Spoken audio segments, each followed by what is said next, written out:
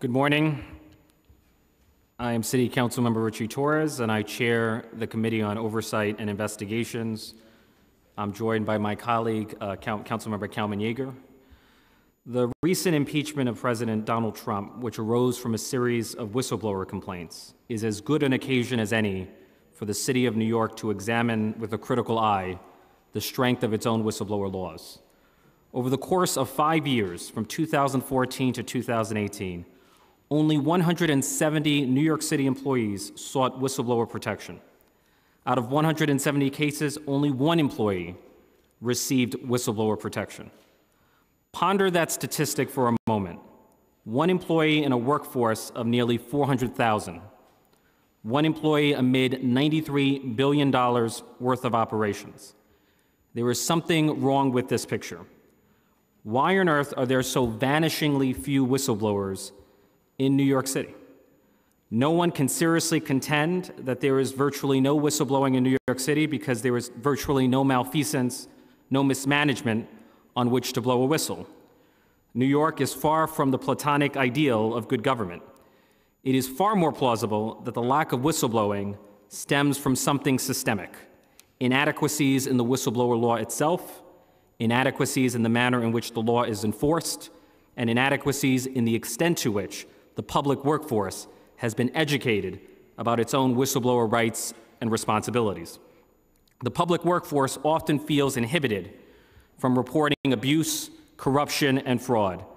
That sense of inhibition flows from a fear of retaliation, from a lack of clear legal protection, and from a lack of public awareness about the full range of whistleblower rights and responsibilities conferred by local, state, and federal law.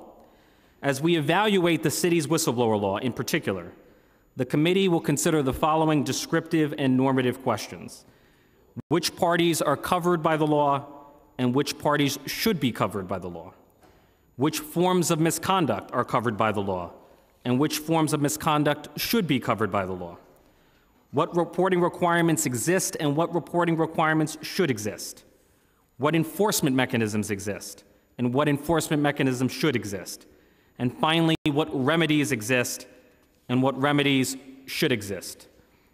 I, for one, have a series of concerns about the efficacy of the city's whistleblower law. First, the law is reactive rather than proactive. It waits for employees to fall victim to retaliation and then intervenes when the damage is done. It fails to protect former employees, prospective employees, and interns. It fails to protect against blacklisting, which is no doubt a form of retaliation. It fails to offer employees a right to a timely investigation. It fails to offer employees a private right of action, and it fails to offer them remedies clearly defined and enforceable by law. Second, the law emphasizes process to the exclusion of substance. That is, it is concerned less with protecting whistleblowers and more with prescribing the precise manner in which the whistle is blown. By way of illustration, if I, as a city employee, report corruption to a local city council member, then I am eligible for whistleblower protection under local law. But if I, as a city employee, report the same exact corruption to a local borough president, then I am ineligible for whistleblower protection under the law. Why should it matter where the information is reported or to whom the information is reported? The arbitrary nature of the reporting requirements reflects a disregard for the purpose of a whistleblower statute. The purpose of a whistleblower statute is not to micromanage how the whistle is blown or to whom the whistle is blown. The purpose, first and foremost, is to protect the whistleblowers from retaliation. A law that refuses protection to whistleblowers based on mere technicalities is counterproductive and corrosive to good government. In addition to evaluating the city's whistleblower law writ large, we will consider a proposed amendment, Intro 1770, which would extend whistleblower protection to those who cooperate with the City Council on oversight and legislative matters. Intro 1770 is only the first chapter in what promises to be a comprehensive rewrite of the whistleblower statute. As chair of the Oversight and Investigations Committee, I am on a personal mission to ensure that New York City has the strongest whistleblower protections in the United States. The committee's rewrite of the whistleblower statute is going to be informed by three types of testimony. First, we will elicit testimony from Ricardo Morales, who will put a human face on the arduous process of seeking whistleblower protection. Then we will zoom outward and elicit testimony from Greg Krakauer, who will offer an expert legal opinion on the workings of the city's whistleblower law, where it succeeds, where it fails, how it compares to systems elsewhere in the country. And finally, we will elicit testimony from Commissioner Margaret Garnett, who is in charge of enforcing the city's whistleblower law. The public will have the benefit of an anecdotal perspective, an academic perspective, and an operational perspective. At a time when the President of the United States, Donald Trump, is waging war on whistleblowing, we in New York City must do what we can to fundamentally strengthen whistleblowing in our own backyard. The reality of what we do here matters more than our rhetoric about what happens elsewhere. In the end, a strong whistleblower law is an expression of our commitment to good government. With that said, I will call up the first panel. Ricardo Morales, Robert Kraus.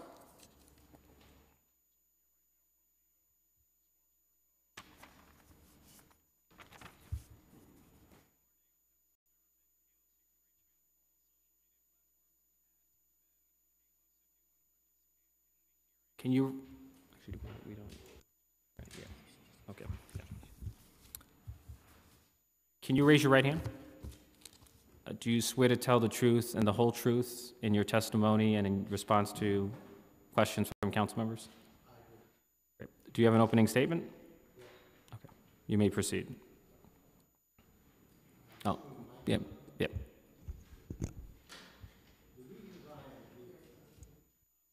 Thank you. Is to support good government more than anything else. The idea that the bill that you're introducing or even your efforts go to that concept of good government, I applaud you. What is necessary here is that we must promote the public's trust in the integrity of government decision-making, its transparency and accountability. You're doing that in such a great way in terms of oversight, additional oversight, and protections for those individuals, those souls who are willing to put everything on the line to expose corruption, mismanagement, criminal activity, conflict of interest, and any other thing that fails the public in terms of governmental actions. The fact that you have thoughtfully, in this environment, looked at it. You looked at the historical nature of whistleblowing. You look at the stats behind it. It's now an international, national, and local discourse about whistleblowing. And to me, it's all about good government. It's absolutely about good government, no matter how it turns out, and the ability for people like me to be able to come forward and not only be protected, but also get the message across that government works, it's good, and a lot of good people work at it. Thank you. Obviously, I want to, it's worth stating that there is ongoing litigation between you and the City of New York. So I understand that your limit to, we're going to speak largely in broad generalities about your experience, but before we go into some detail about your experience with the city's whistleblower process, just tell me about your history of public service to the city. How long did you serve the city and what positions? Okay. I started working with the city in 1995 as the Assistant General Counsel at the New York City Housing Authority for its housing litigation unit. Then I moved on. I was promoted to a Deputy General Counsel at the Housing Authority with more responsibilities. And then finally, I became the General Counsel at the Housing Authority and held that position for approximately 8 years. From there, I was promoted to become the Chairman of the New York City Housing Authority and served in that position for a while. And then during that period of time, I was honored by the New York City Conflict of Interest Board with the Ethics in Government Award, the highest award that you could get for ethics in government. From there, I moved on to the general counsel at the New York City Controller's Office. I was promoted to the first deputy controller in charge of all of the operations, day-to-day operations of the Controller's Office.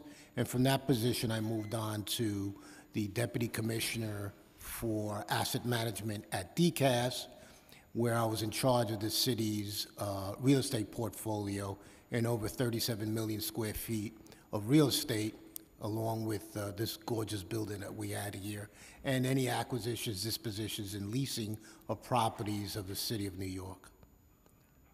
So you've served in high-level positions at the New York City Housing Authority, the Controller's Office, and the Department of City, DCAS, Citywide Administrative Services. Before your ultimate termination, were you ever terminated previously, disciplined, demoted, otherwise poorly evaluated? No, that had never happened. Never happened at DCAS, never happened at any other. In fact, my career is actually of promotions. I am what they call a career professional in government. My abilities and skills, I'm a graduate of Amherst College. I went to Georgetown Law School. So I have a pretty decent background. And each one of those positions that I've held have been positions of an enormous amount of influence, enormous amount of confidentiality, enormous amount of dollar amounts, hundreds of millions of dollars in terms of budgetary responsibilities, contracting, real estate deals. So I was at the highest levels of government when I was in my 21 years of public service. When did you apply for whistleblower status, and how did you apply for it?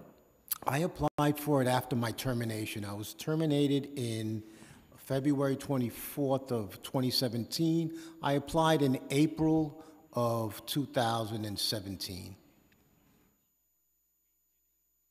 And what was the process like, the process of applying for whistleblower status? Well, the process was arduous, it was long. With some communications, there were more lack of communication than communication. It just seemed like an empty gesture on the part of DOI. Can I put it in perspective for you? Sure. Rivington was one of the biggest, I guess, scandals of the current administration in terms of the focus and the number of investigations and probes into that transaction on the Lower East Side.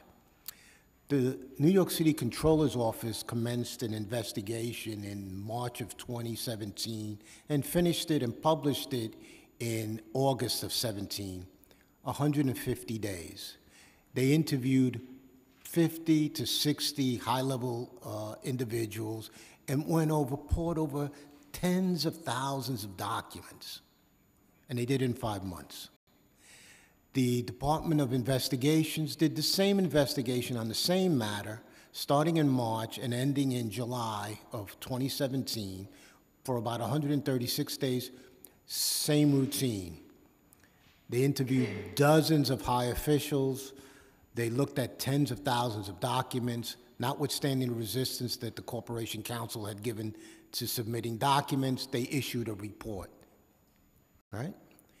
The U.S. Attorney's Office for the Southern District of New York started an investigation on the same matter, probably in February or March of 2017, and finished their ultimate grand jury panel in March of 2018, which would be 12 to 13 months.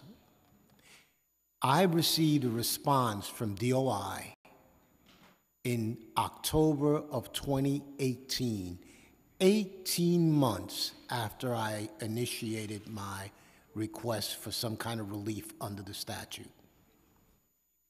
That perspective, 5 months, 4.5 months, a year of intense investigation. DOI was with me in most of those investigations, had the same documents that were used in the other investigations, and still took a year and a half to arrive at a decision. And I was not that lucky one of 170 in that period, that 5-year period. So you could imagine my disappointment, but I was not surprised.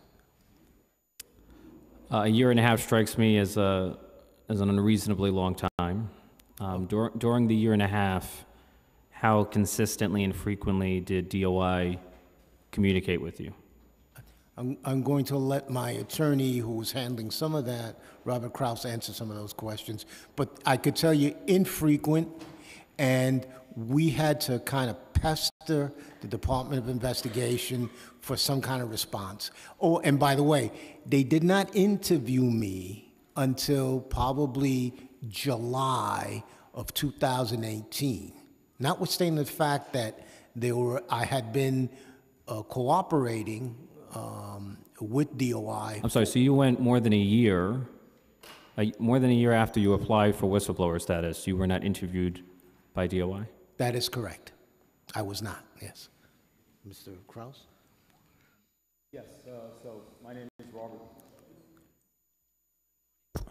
My name is Robert Kraus. I am a partner in the firm of Kraus and Zakluski, and I do a fair amount of work representing whistleblowers, including Mr. Morales. And I was representing him through the period of the DOI investigation, and I handled all of the contact with the investigation, with the investigators at DOI, except for when they interviewed Mr. Morales 13 months after he filed his complaint.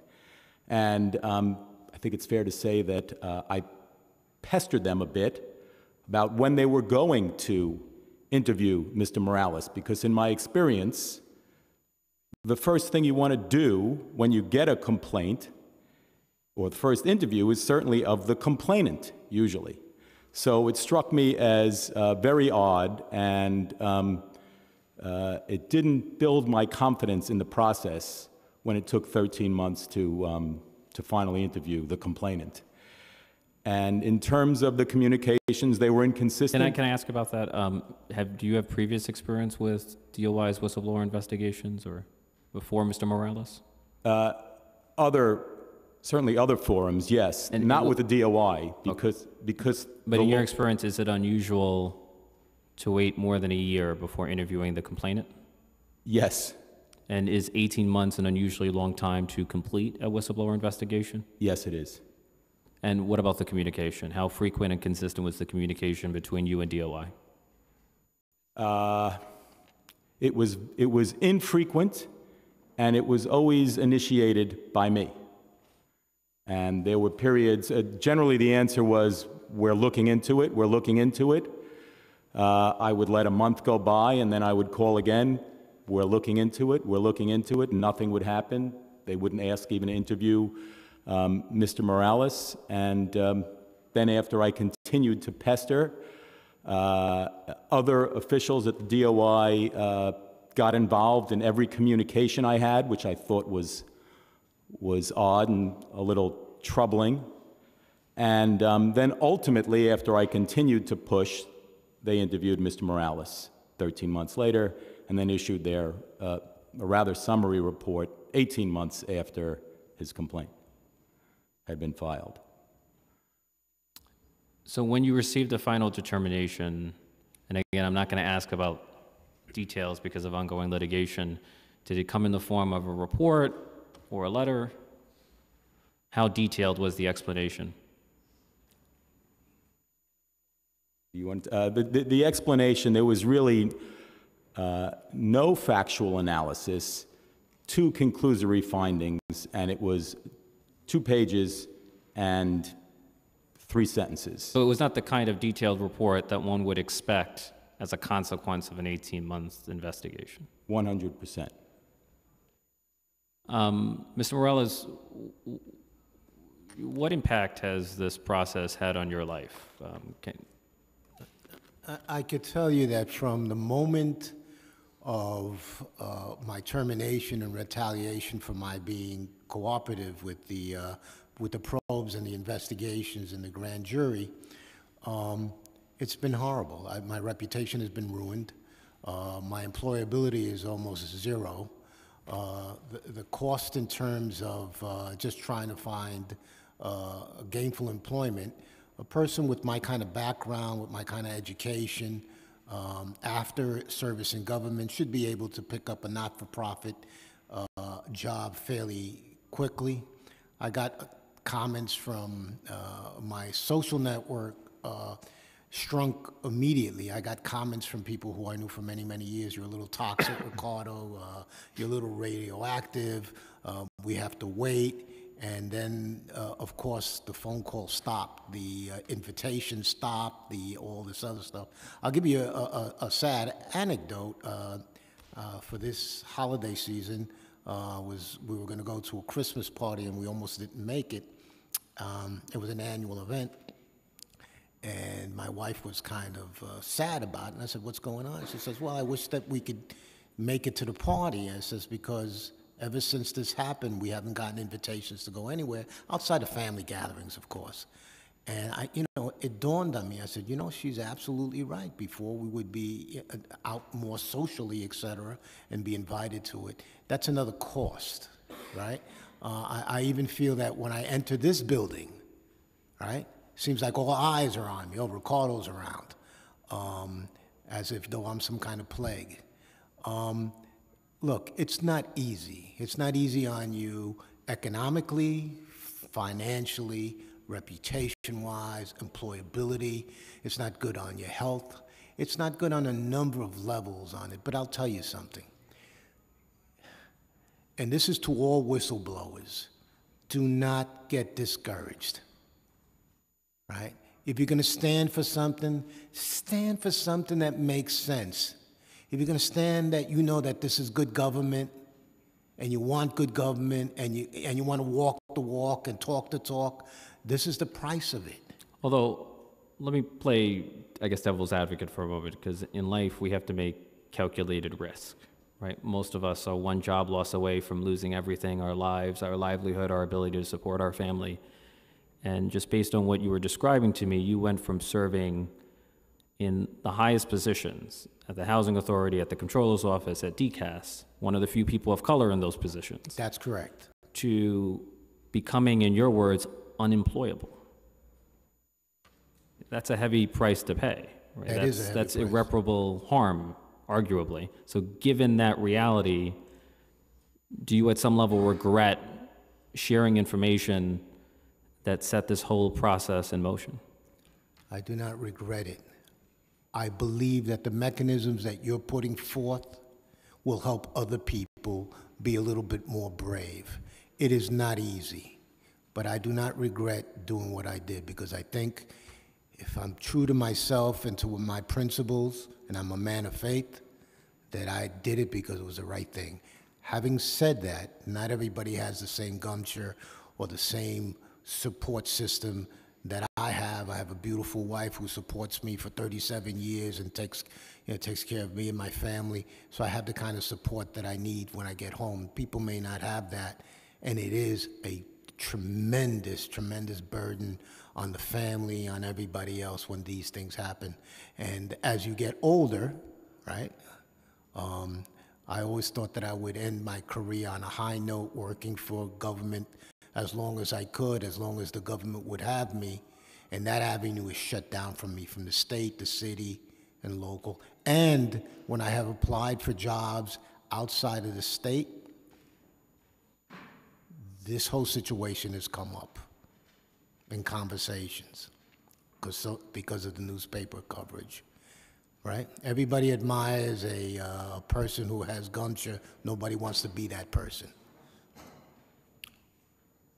Final question.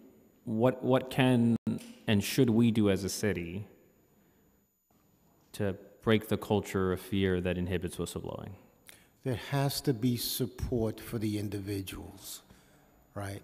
This whole idea of me waiting 18 months, being interviewed 13 months after the events, when DOI was with me all the way through, is nonsense. It's hypocritical.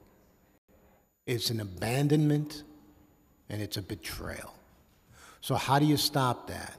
I think the measures that in this bill you have of having a 90-day period of time for the report to be done takes out a lot of the discretion and politics out of things because you have to act quickly. It prioritizes the work that has to be done.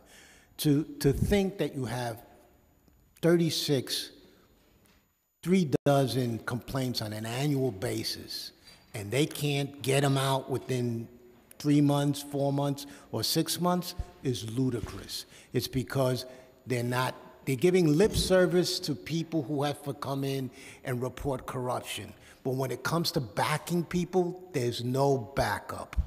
And what you're trying to do here, I applaud, because at least you'll give some other whistleblower and other people some teeth so that they could go and say, yes, I am being protected. And that's what's important here. And I think that you got to continue, and even if it's an uphill battle, is to change that dynamic so that other people will come forward and say, yes, there's something wrong. Yes, there's corruption. Yes, there's conflict of interest. Yes, there's abuse of power. Yes, there are these things so that we can have a better government. So these donors don't control things, that there's this criminality that's going on. And that's what I say. That would be the message. I think the reason why I'm here, and a lot of people told me, you shouldn't go continue to put yourself in harm's way by making public statements and public appearances, is because I believe in this. I believe in government, and I believe that there's an honest way of doing things, and I support what you're doing 100%. Thank you for speaking out. Thank you for your testimony. Do any of my colleagues have any questions? Okay, we're going to call up the second panel. Thank you so much for your remarks. Thank you. Gregory Krakauer? Gregory, I hope I'm pronouncing your name correctly. So, okay.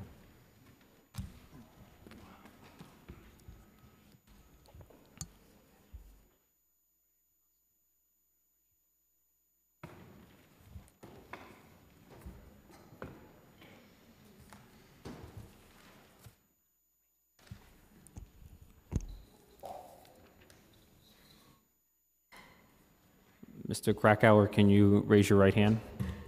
Do you swear to tell the truth and the full truth in your testimony before today's committee and in response to council members' questions? I do. You may proceed. Do you have an opening statement? Yes. Okay. You- Let's clear some water here. Good morning, Mr. Chairman. My name is Greg Krakauer. I am of counsel at the law firm of Getnick & Getnick LLP, based in Manhattan. I'm also an adjunct professor at Cardozo Law School, where I teach whistleblower statutes and corporate fraud, a course that I established in 2015 when I served as senior advisor and counselor to the New York State Attorney General. I played a leading role in drafting and implementing several state whistleblower laws, including the New York False Claims Act, and the views I express here are on my own. Let me begin by expressing my appreciation to you, Mr. Chairman, for inviting me here, and to other members of this committee. Chairman, you asked me here to speak out about model whistleblower protections and aspects of whistleblower laws that this committee and the City Council as a whole can examine in order to improve and increase protections for whistleblowers in New York City. But first, I'd like to briefly comment on Intro 1770. The legislation is timely and important. Intro 1770, if passed, will augment New York City law to ensure that there is no place here for threats and pressure tactics aimed at intimidating and discouraging whistleblowers from cooperating with the City Council. 8 million New Yorkers rely on the City Council to provide meaningful oversight of programs and officials that directly impact our lives. Such oversight is not possible when public officials or others fear for their livelihood and possibly even their safety when cooperating with the Council. Intro 1770 is a good first step, Mr. Chairman, in your desire to examine a wide array of potential improvements to the city's whistleblower laws, and it is an effort that all New Yorkers should applaud. Where should the city start when considering adopting new whistleblower laws? Just on a broad level, all whistleblower laws do one or more of 3 critical things: protect whistleblowers, reward whistleblowers, and/or empower whistleblowers.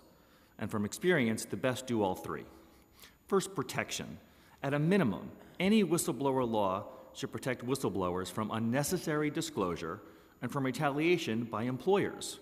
Superior laws also protect against industry-wide blacklisting and recognize that in the so-called gig economy, independent contractors and agents need protection as well. And too often, protection is couched in terms of merely providing back pay and hypothetical reinstatement for a whistleblower who has the fortitude and stamina to win a lawsuit. A whistleblower who has won a retaliation lawsuit has lost more than just pay. As some New York laws actually recognize, but not others, real protection requires awarding whistleblowers at a minimum double back pay, interest, and costs. And it bears mentioning, few whistleblowers wish to return to work for an employer or contractor who has retaliated against them. Second is rewards.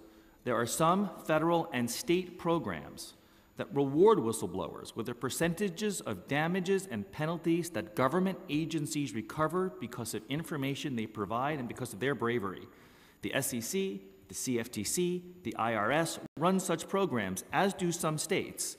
They have been remarkably successful and endorsed across the political spectrum. City agencies that have the power to levy significant fines against large-scale illegal activities by major corporations should welcome the adoption of similar programs here in New York City to incentivize whistleblowers who can bring serious illegal activity to light. And the third is empowerment. Some laws, in addition to rewarding whistleblowers, grant them the right to initiate enforcement action on behalf of the government and a qualified right to pursue them if the government declines to prosecute the case itself. The New York State False Claims Act, which only covers fraud against the government, is a best case example of this. It contains model anti-retaliation protections, rewards whistleblowers, and empowers them to initiate enforcement actions, all of which is supervised by government officials to protect the public's interest in fair and effective law enforcement. And the results of the statute, I think, speak for itself, both in the city and state. Dangerous and illegal practices have been rooted out in government-funded healthcare programs. Corrupt and discriminatory contract practices have been exposed and eradicated, and complicated schemes against the city's pension fund stopped, and hundreds of millions of dollars, hundreds, have been returned to New York taxpayers. And yes, this model can be expanded to beyond just fraud against the government. But whistleblower laws, whatever they are, can only work as well as they are administered. Government agencies need to actively recruit, listen to, and work with whistleblowers.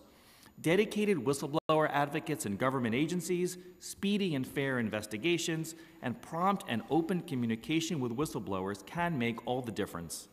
And what good is a whistleblower law, any whistleblower law, if people don't know about it? Government agencies and contractors can and should be required to inform employees, workers, and subcontractors about applicable whistleblower protections. And this is not novel, by the way.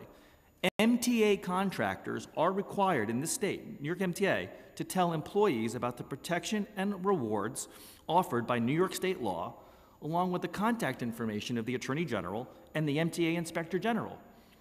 Why just MTA contractors? And when you think of who can be a whistleblower, I think we need to think more of just the archetypical private sector employee or government official who sees corruption at their office. Honest businesses that know of wrongdoing in their industry are increasingly taking advantage of whistleblower laws to report on scofflaw or dishonest competitors because honest businesses are tired of paying an integrity tax by losing sales and profits to their wrongdoer competitors. And finally, New York State and city whistleblower laws can be, as pointed out, confusing and inconsistent as to who can qualify for a whistleblower, the type of illegal conduct that can be reported, the agencies to which conduct must be reported, and the remedies that are offered. New York City has the authority and opportunity to clarify, modernize, and strengthen these laws, as well as enact new laws to better serve enforcement agencies and better serve the public.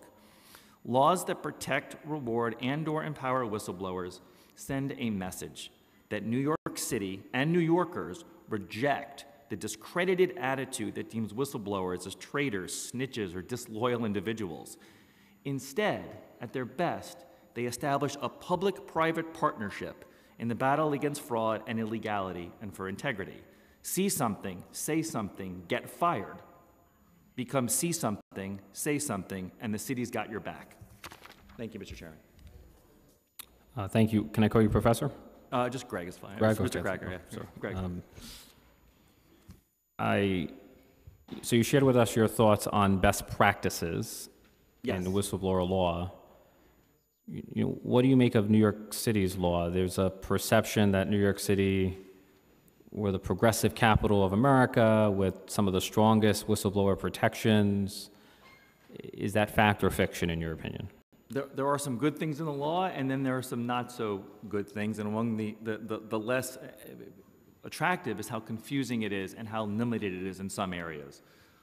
It is unclear from a policy perspective why New York City law would protect someone who reports certain delineated agencies, DOI, the City Council, and the Public Advocate's Office, for example, but not others. It's whistleblower bingo is not a good practice of law.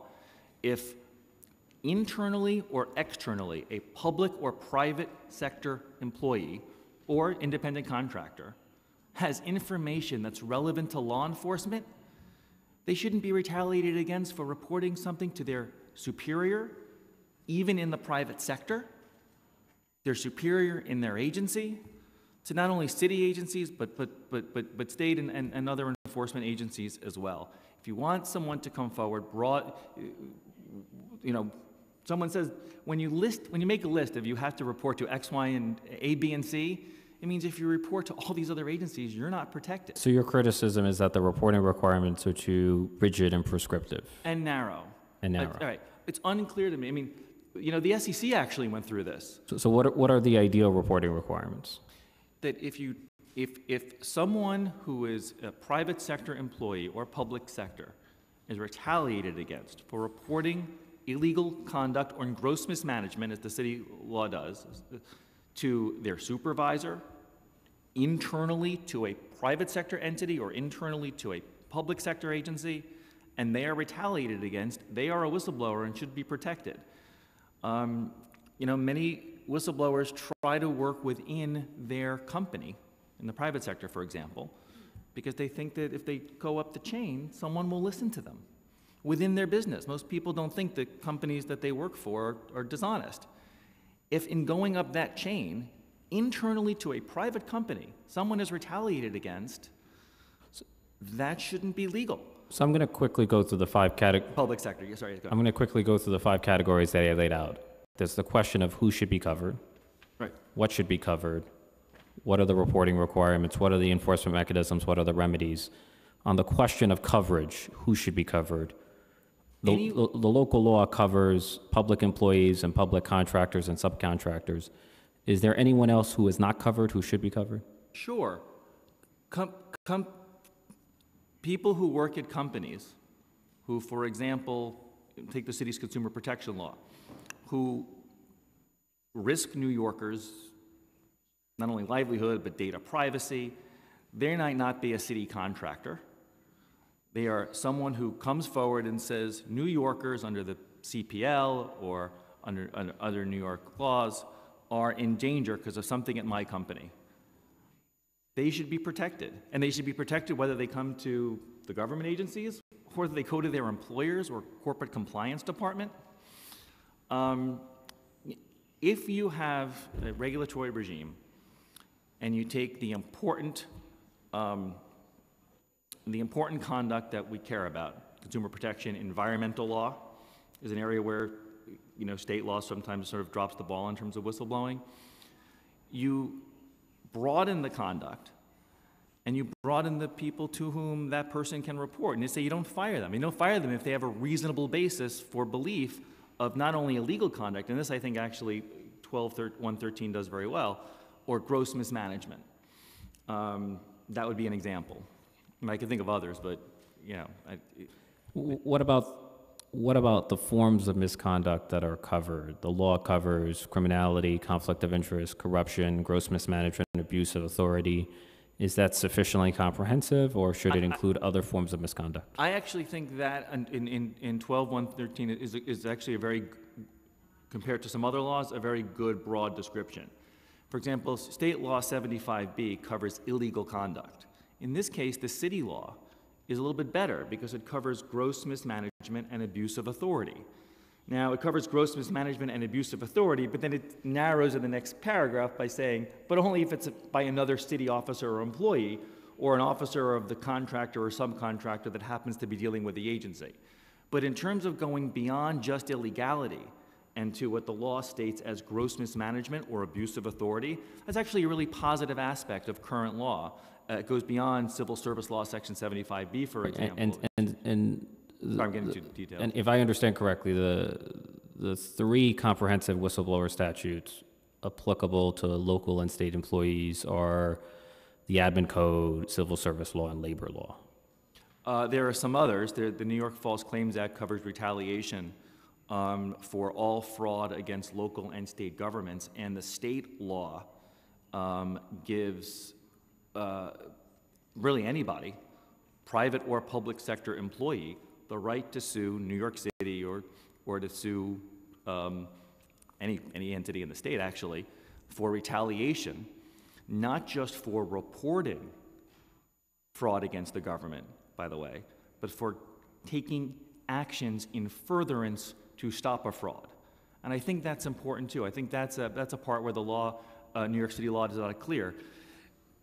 You said itself, Mr. Chairman, you want to be proactive.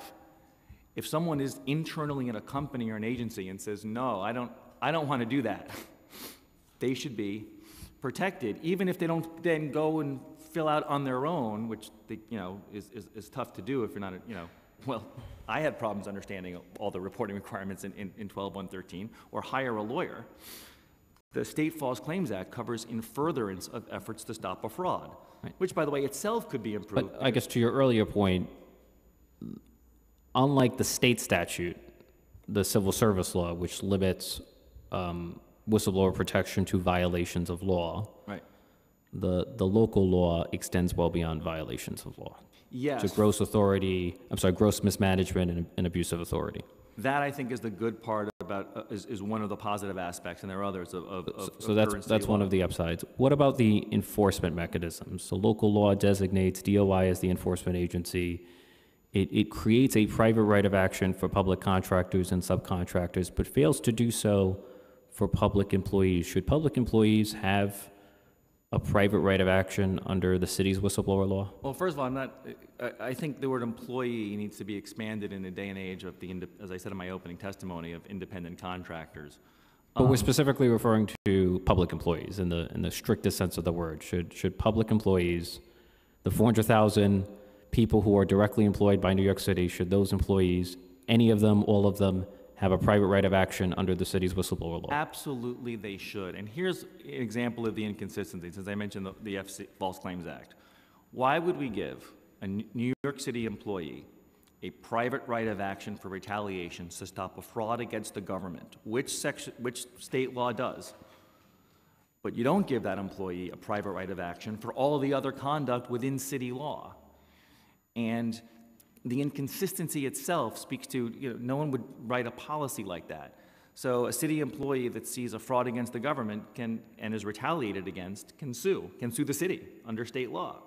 But they can't sue the city under the city's law for all the other conduct that city law covers that's not fraud against the government. Gross mismanagement, conflict of interest, crimes, other than in Section 75B. So I like to say you want to end And there is a bingo. private right of action available under state law There is for illegal conduct, yes. for city employees.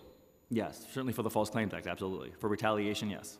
What It about actually- under civil service law? I believe that's their case, yes.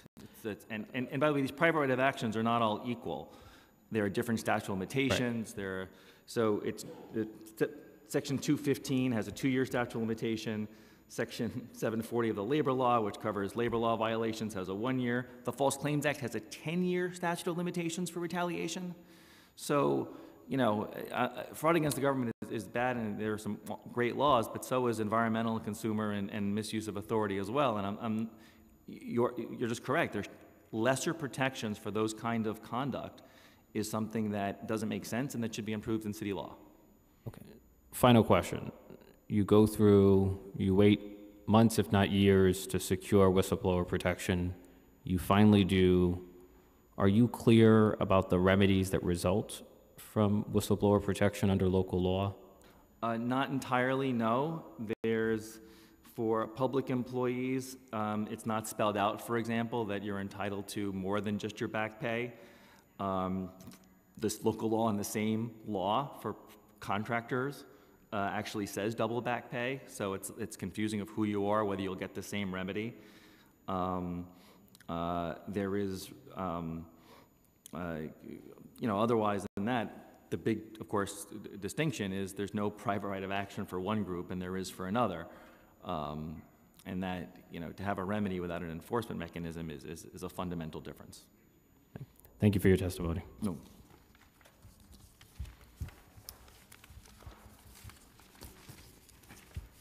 Our next panel will consist of the Commissioner of the Department of Investigations, Margaret Garnett.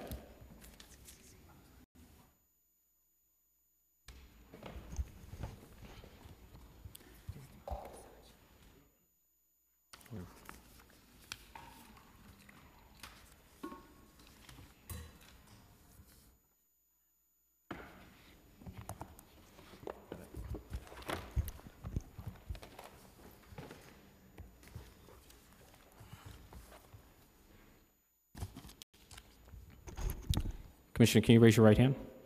Do you swear to tell the truth and the whole truth in your testimony before today's committee and in your response to council members' questions? I do. You may proceed. Good morning, Chairman Torres, members of the Committee on Oversight and Investigations. My name is Margaret Garnett, and I'm the Commissioner of the New York City Department of Investigation. Thank you for inviting me to address the committee on Intro Number 1770, the proposed legislation in relation to whistleblower protections for employees who face adverse personnel actions. New York City's whistleblower scheme is foundational to DOI's mission of rooting out corruption, fraud, waste, and other wrongdoing from city government. New York City is a leader in fighting municipal corruption, in part because of its comprehensive system of duties to report and cooperate, strong protections for employees when they act on those duties, and an independent and robust Inspector General system in the Department of Investigation. In my testimony today, I'd like to first provide the committee with an understanding of the rules that currently guide how and when wrongdoing must be reported. Second, explain how the current whistleblower protection statute functions.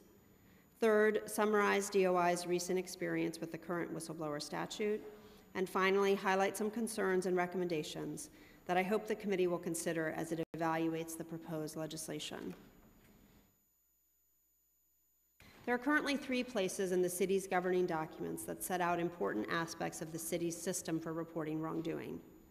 One is Executive Order 16, which mandates the affirmative obligation of all public officers and employees to report corruption, fraud, and other wrongdoing, or risk their jobs and professional advancement if they do not. Executive Order 16 also mandates that all public officers and employees cooperate fully with DOI investigations. This duty to cooperate with DOI investigations is also included in Chapter 49 of the City Charter, within the list of duties of public officers and employees.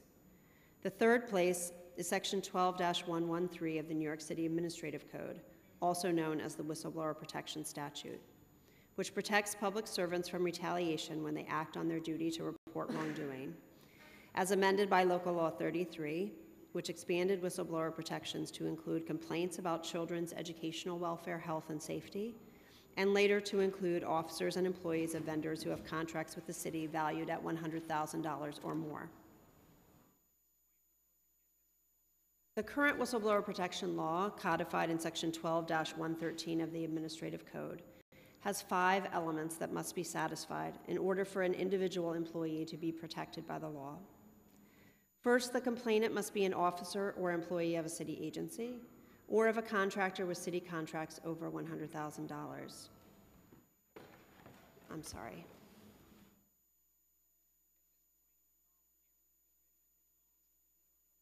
Second, the complaint must involve corruption, criminal activity, conflict of interest, gross mismanagement, abuse of authority, or the health, safety, or welfare of a child. Ordinary mismanagement, disagreements about policy or procedures, or objections to decisions that are within the lawful discretion of agency heads or elected officials are not covered.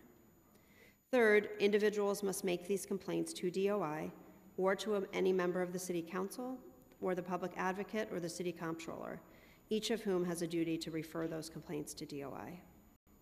Employees and officers of contractors may also qualify for protection if they make such a report to the City Chief Procurement Officer, their agency Chief Contracting Officer, or an agency head or commissioner of the contracting agency, all of whom must then refer the complaint to DOI. Individuals making a report concerning conduct involving the health, safety, or educational welfare of a child may also be covered by the statute if they report wrongdoing to a superior officer or to the mayor. The fourth element is that the complainant must have suffered an adverse personnel action, which can potentially include a wide range of things like termination, demotion, suspension, disciplinary action, negative performance evaluations, salary reduction, denial of promotions or raises, or significant unwanted changes in duties or work environment. Fifth and finally, the adverse personnel action must have been the result of the individual's report of the wrongdoing at issue. When DOI receives a complaint that alleges retaliation, even if it does not specifically reference whistleblower protection or the statute, we conduct a thorough inquiry. The current law requires that DOI acknowledge the receipt of the complaint within 15 days, provide a final written statement to the complainant explaining how the matter was resolved, and if the complaint of retaliation is substantiated, provide a report of our findings and recommendations to the relevant agency. The law also calls for DOI to conduct public education efforts so that employees and officers of covered agencies and contractors are aware of their rights and responsibilities under the law. In addition to our other public outreach efforts, DOI conducts regular outreach to the city's workforce through both in-person and online corruption prevention training. In fiscal year 2019, we conducted 449 in-person corruption prevention lectures that reached over 16,000 city employees in person, an increase of 15% from the previous fiscal year.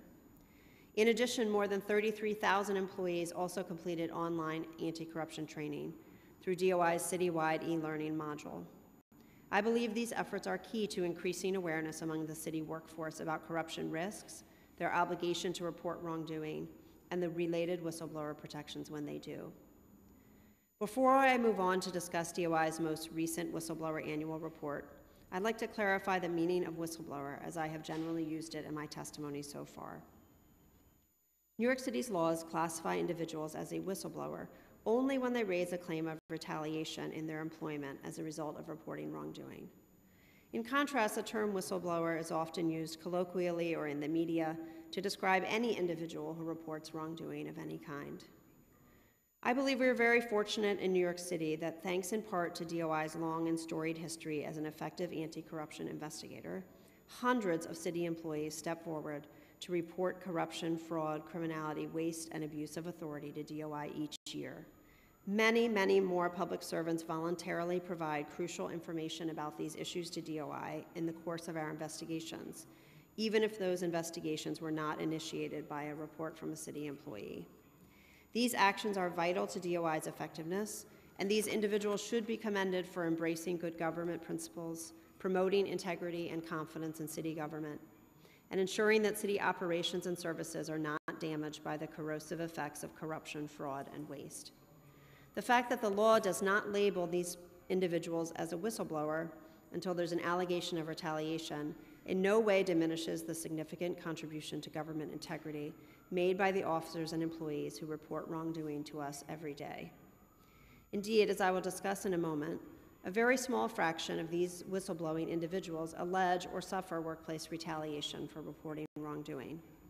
I view this as a tremendously positive sign, because it indicates that a wide range of city employees understand their duty to report and duty to cooperate, that DOI's overall commitment to complainant confidentiality is effective and respected, and that where the identity of a complainant does become known, there is widespread understanding among city supervisors that workplace retaliation for reporting wrongdoing is illegal in New York City and will not be tolerated.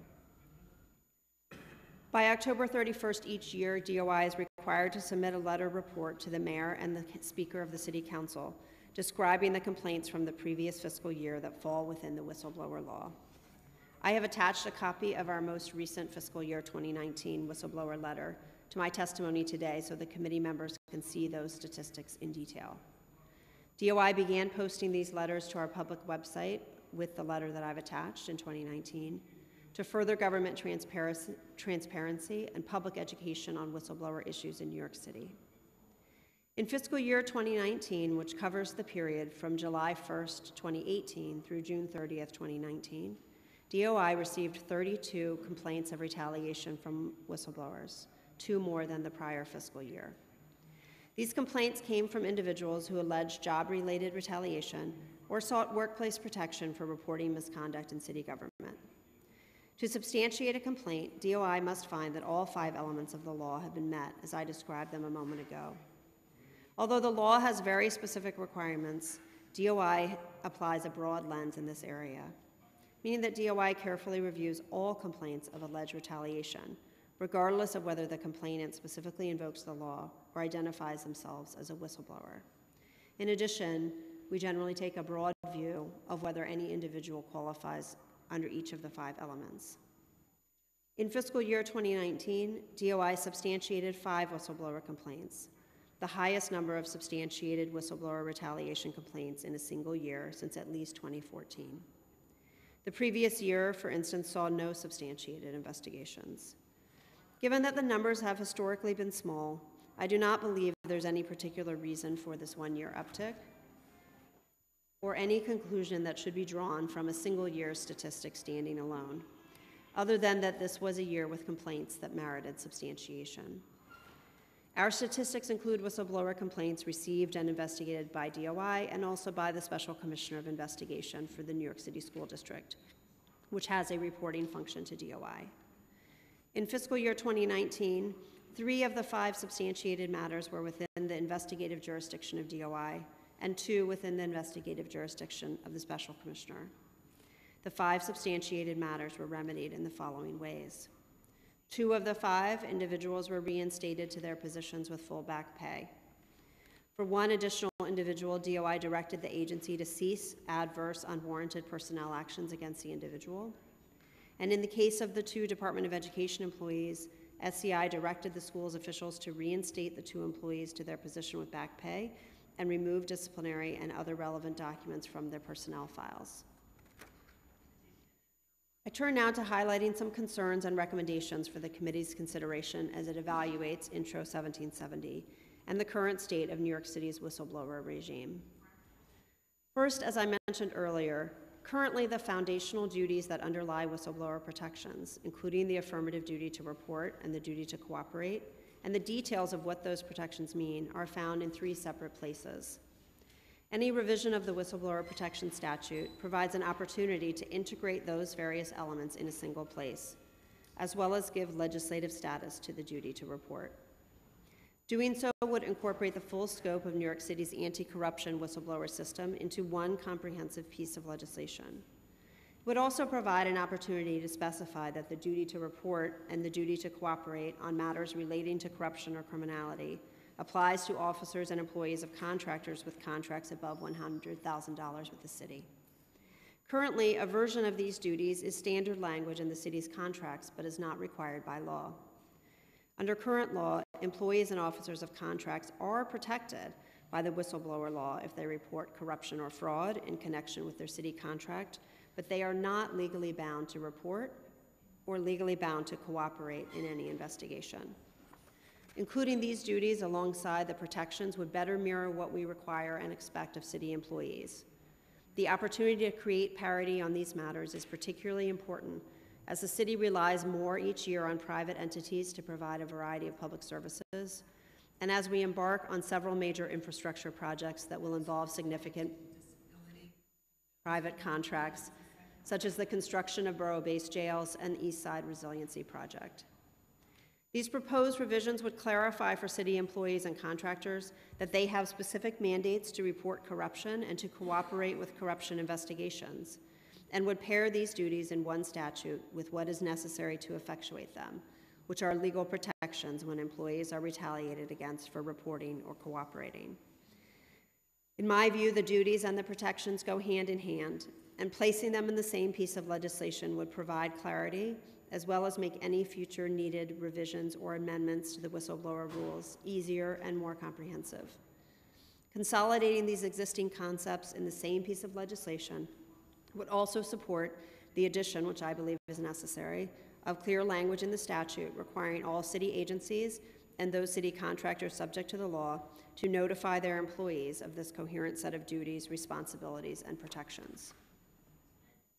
Second, DOI would also recommend that the statute be revised in the relevant places to clarify that full whistleblower protections are afforded to those individuals who make reports to the Special Commissioner of Investigation for the New York City School District about matters within the school district.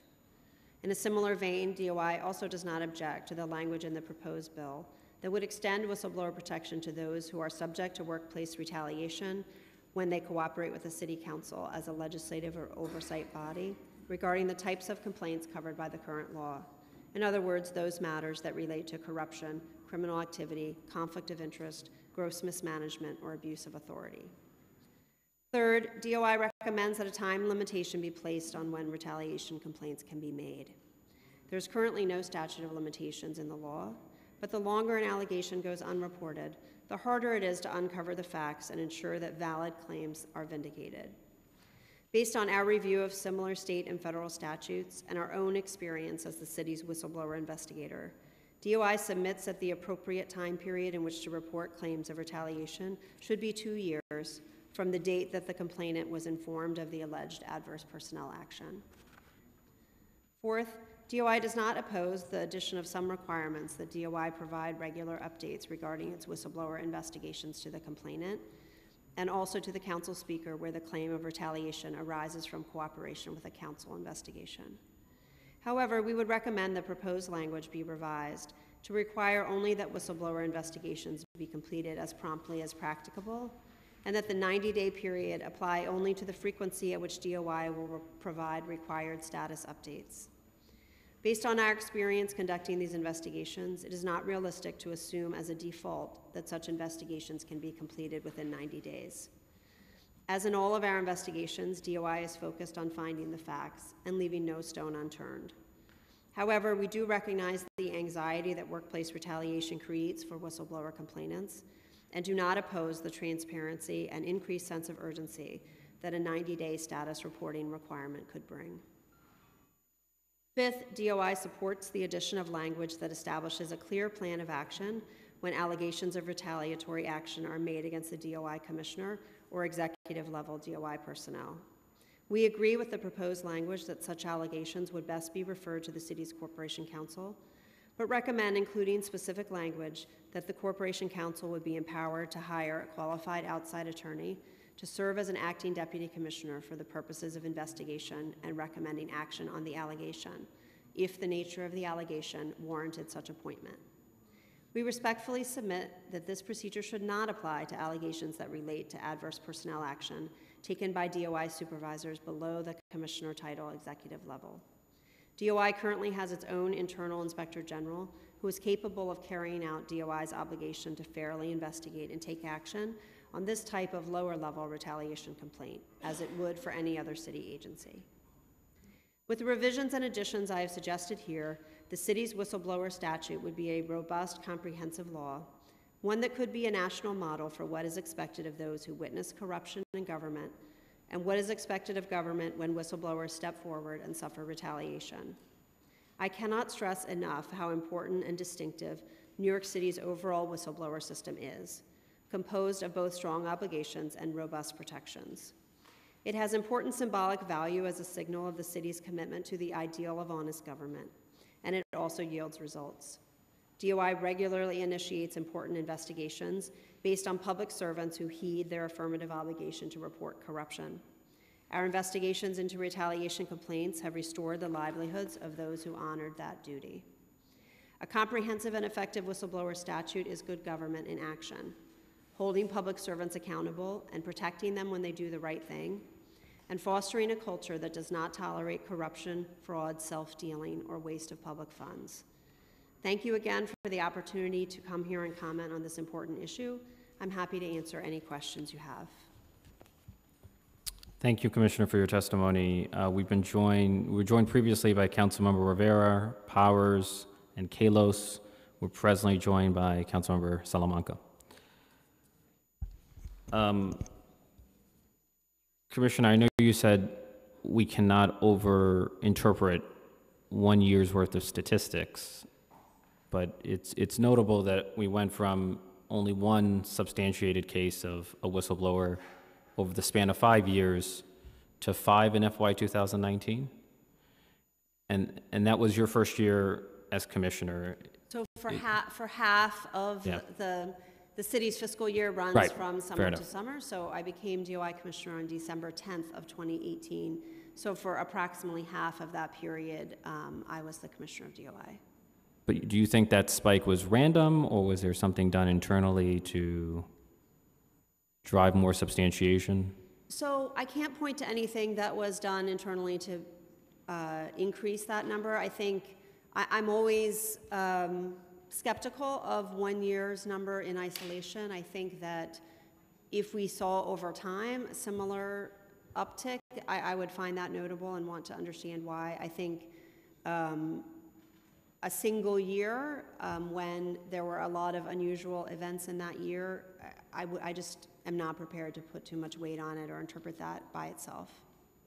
Could you explain as briefly as you can the process of a whistleblower investigation? Right? I come to DOI, I seek whistleblower protection. What does that process actually look like?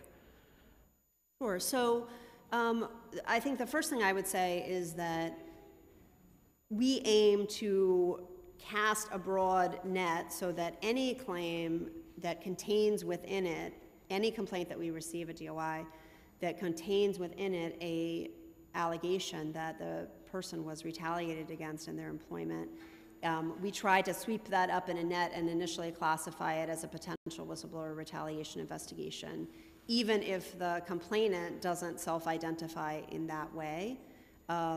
So our complaints department, as well as our intake people in every squad at DOI, are trained to identify and flag things that allege retaliation. Once we have those complaints, we would typically reach out first to the complainant. That would be standard practice, to meet with them and understand more about what their allegation is. And then from there, the investigation would proceed in the way that any other DOI investigation with similar allegations would proceed. So we go about gathering the relevant city documents, including emails, phone records, underlying documentation. Can I briefly interrupt? Sure. Is there a dedicated unit for whistleblower investigation, or does it vary depending on the agency? It varies depending on the agency. So it's done by the unit that oversees the agency? Yes. Okay. Yes, the I'm sorry. inspector general that oversees the agency that is alleged to have retaliated is the squad that would be assigned to the whistleblower investigation. The only way that would vary is if there was some kind of conflict of interest or ethical conflict, where I could imagine a circumstance where members of a particular squad had investigated the underlying allegations, and where I might view it to be more appropriate for different investigators to look at the retaliation claim separately. So that's always a possibility, but the default would be that the matter would go to the squad that oversees the agency alleged to have retaliated.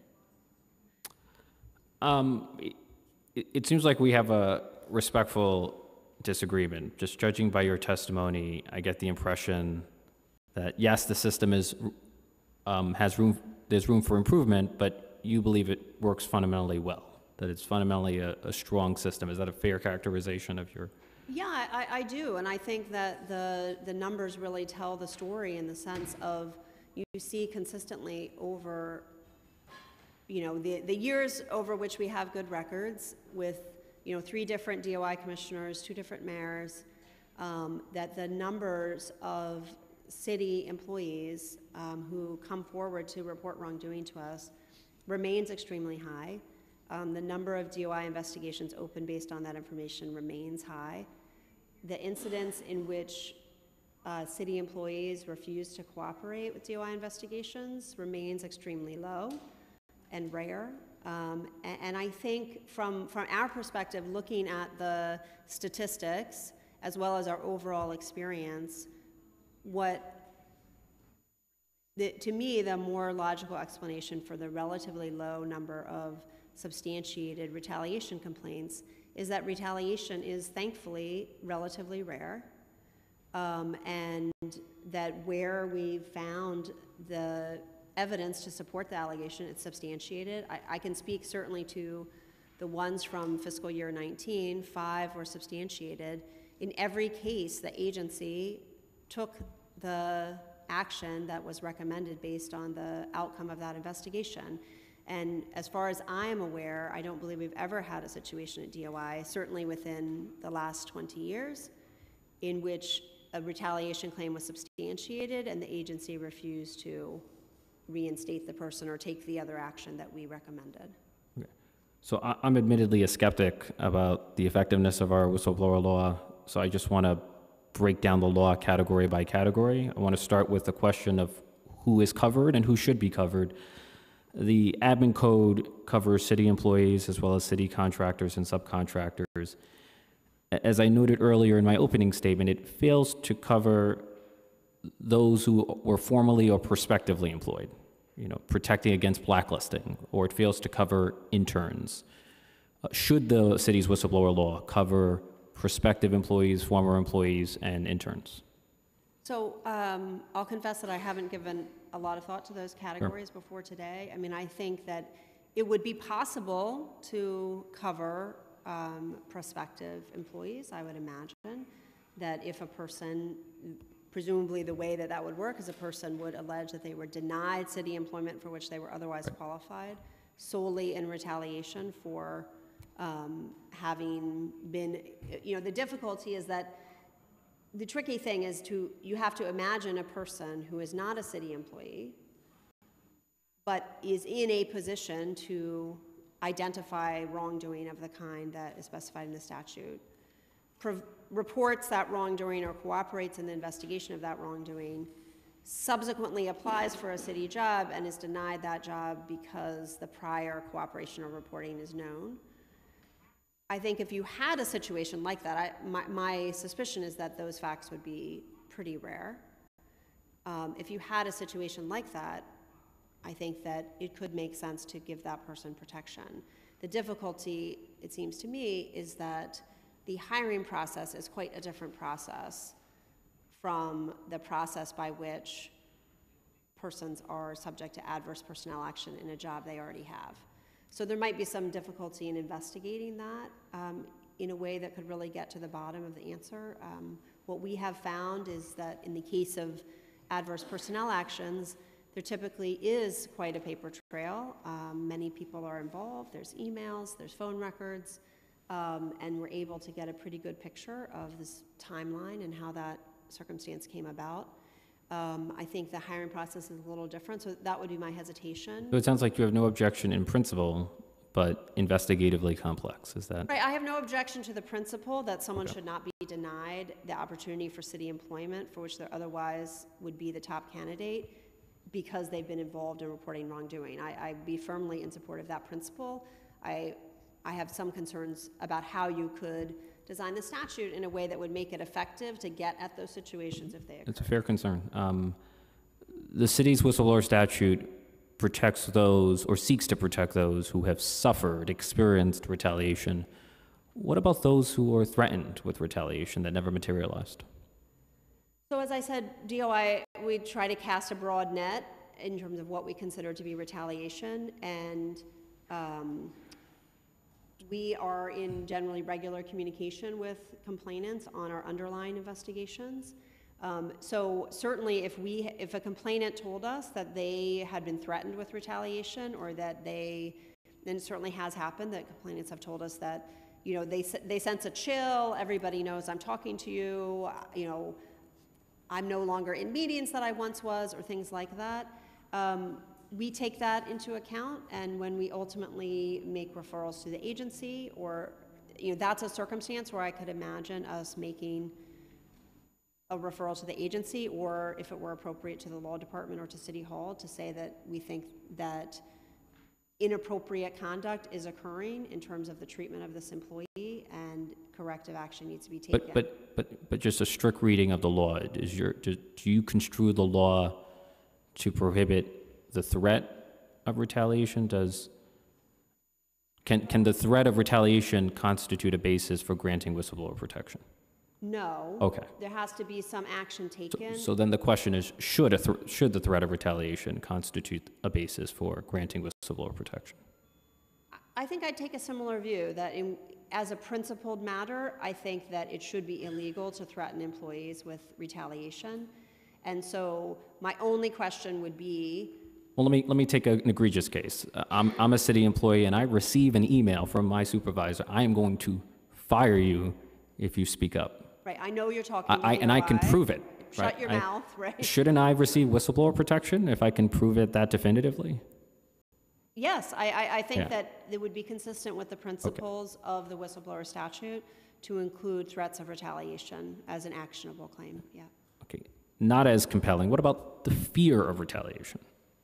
Even in the absence of a threat, I've shared information with DOI that has aided an investigation into corruption and fraud, and I fear retaliation. Should the fear of retaliation be the basis for whistleblower protection? On that one, I have to say no, because I think that when people come forward, there are a range. You know, I've worked in law enforcement a long time, so in my former life, I dealt a lot with informants, with cooperating defendants, and those situations are not so different from the city employees who come forward in my role as DOI commissioner in this way, which is that people have a huge range of motives for doing so, from the purest heart to complicated personal motives, and everything in between. People's experience of what that experience is like also covers a huge range. For some people, it's quite uncomplicated. You know, they saw something, they called, they come in to be interviewed. It doesn't present them with much anxiety, and they go on with their lives. And for other people, it's quite a different experience. And again, everything in between. So I don't think that a person's feelings are actionable in almost any area of the law. I think the way that we handle that is to try to reassure complainants that if they do suffer retaliation, we'll investigate that thoroughly and work to protect them if those claims are substantiated. We educate them about what the law requires, what their rights are, and I think that is really the most that can be done, because I don't see, sort of as a lawyer as well as DOI commissioner, I don't see a way that you could effectively craft a legislation that would create some action or remedy because you fear retaliation. I guess one of my frustrations with whistleblower law is that it's reactive, right? It waits for the prospective whistleblower to fall victim to retaliation, and then it offers a path to a remedy. And you know, when you are suffering retaliation, when you lose a job, that's catastrophic for most of us, right? Most of us cannot survive the loss of a job. Most of us cannot survive months or years of lost income. You know, what if DOI had the ability to grant provisional or presumptive whistleblower status in anticipation of retaliation? Is that something that you would object to in principle? So, you know, that's a concept that my staff and I have done a lot of research on, to look to see, are there other places because really, at bottom, the whistleblower protection law in New York City is a kind of employment law, right? it makes illegal certain kinds of employment actions and gives the employee subject to them certain kinds of protections, right? So in that way, the structure of vindicating those rights should have a lot of parallels, whether that's sexual harassment, gender or racial discrimination, other kinds of retaliatory firings that are prohibited by a wide range of employment law contexts, whether federally, at state level, or in the city, also has very robust protections for private and public employees for certain kinds of discrimination. And when we looked around for a model of how something like that could work, we could not find any such model, and what we found overwhelmingly is that the structure of employee protection law in the United States is to create remedies to, after the fact, to reinstate for back pay, for damages for emotional harm or medical bills, or damage to reputation or professional advancement. You know, there are different circumstances have a range of different remedies that are permitted, but we could not find any example of a sort of temporary protective bubble once you file a claim. And as we thought about how that might work in the city, that started to make a lot of sense to us, because many city employees work in a role in which they're essentially a sort of fungible cog. You know, they're one of 37 procurement analysts in their agency. But many, many hundreds of more city employees, particularly those in more sensitive positions, work in a role in which they have access to sensitive information, they're empowered to speak on behalf of their agency, they are the only person in the agency who does their job, and the circumstances of even a temporary whistleblower protection, it seems to me, could create enormous logistical problems for city agencies because it's impossible, that in order to work, that bubble would sort of have to come down at a very early stage before we had been able to determine. I'm not sure if I'm following what logistical challenge, Well, I'll give you an Yeah. example Yeah. from your own staff. I assume you have a pretty small staff in your council office, and that everyone who works for you has access to sensitive information about this committee, about your role as city council. And if there were a circumstance where one of those people had accused you of wrongdoing and came to DOI about it and we were investigating, I suspect that in that kind of small and intimate city office where there's a lot of relationships of trust, that you would not feel comfortable under those circumstances allowing that employee to continue to have access to your personal calendar, to your email, to sensitive matters within your council office. because he reported me. Well, yes, but Yeah. imagine But that's precisely the kind of conduct for which I should not be able to retaliate against him or her. I'm not talking about retaliation. Imagine a situation where you deeply believe that the allegation is founded in nothing, and that when the investigation is over, you'll be vindicated. Likewise, your staff member believes that they are correct, and when the investigation is over, they'll be vindicated. To try to resolve those matters on very limited information, I became increasingly convinced on the advice of my staff that such a regime is not workable, and that it would be an outlier in how the U.S. law treats employment actions of any kind, in which the remedy is reinstatement, back pay, additional financial damages. And I would be reluctant to recommend I just want to challenge it for a moment, because I, just following the hypothetical that you laid out, even if I'm the target of a whistleblower complaint, I do reserve the right to modify duties, demote, based on reasons unrelated to the reporting of the complaint. So that right would continue even in a world where there was presumptive or provisional whistleblower status, right? The purpose of the whistleblower status is to prevent me from retaliating against an employee simply because he or she reported to DOI something that he or she believed was wrongdoing on my part. Right. So the form that would take would be at the most, if what you're saying is that you would retain the right to demote, change duties, even Well, like if you fire. decide to not show up to work for a week, that's a basis on which you can be fired. Okay. Right? So it's clear that the firing likely resulted not from the report of the wrongdoing, but from actual performance, from actual.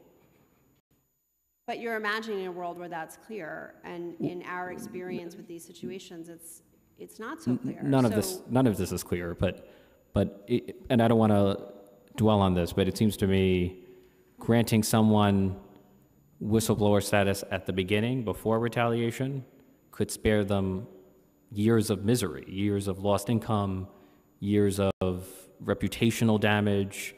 You know, in some cases, there's a sense in which not everyone can be made whole, right? The experience of going through the process and losing back pay, and really the psychological trauma of it, can do irreparable damage, right? The notion that you can be made whole at some level is a fiction, and so I want to see if there's some mechanism by which we can prevent the retaliation in the first place, but I understand it's complicated. I don't want to dwell on this, but if you have any final remarks on this, or... No, I think the only final thing I would say on that point is that I think the world you're envisioning, where maybe we would send just a warning letter to the agency, this person has provided information to DOI or is cooperating with DOI. This is a reminder that you are not allowed to retaliate against them for that behavior. That's a world that I don't think many, I mean, when I think about the hundreds of employees each year who come forward to give us information, and the many hundreds more who cooperate in DOI investigations, one of the things that makes that effective and that they're relying on is that we will keep their identity confidential for as long as it's possible to do so. And in many cases, the identity of the original complainant or tipster never becomes known, even where the matter becomes a criminal case, or we issue a public report, or there's some other publicity about the outcome.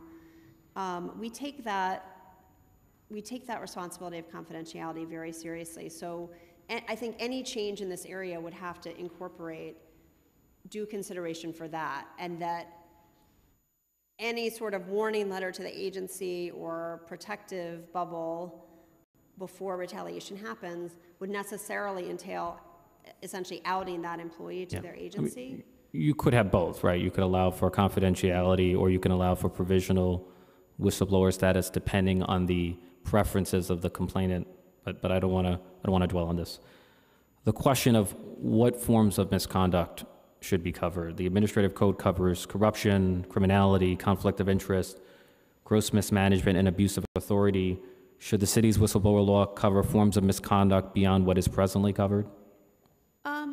I think it's pretty comprehensive, I have to say. You know, I think that the language is designed to capture both criminality, which is usually the feature of most other whistleblower laws, but goes beyond that to encompass things that are not necessarily criminal, but that go to various forms of public corruption that are not criminal, but nonetheless should be acted on. So I think the coverage is pretty comprehensive. Do you track the number of complaints from each category? We do not break down complaints into those categories, often because many kinds of conduct would arguably fall within more than one. Yeah. So I want to get to that. It seems to me, I could be wrong, the meaning of criminality, straightforward. Corruption, straightforward. Conflict of interest, straightforward. What is not so straightforward is the meaning of gross mismanagement and abuse of authority. Mm-hmm. So how exactly would you define that? Can you give me an example? First, what's the difference between mismanagement and gross mismanagement? And second, what is an example of gross mismanagement separate and apart from criminality, corruption, and conflict of interest? And the same for abuse of authority. Yeah, so, you know, I think I'll start with abuse of authority because I think that's a little bit easier. I think that is easier, yeah.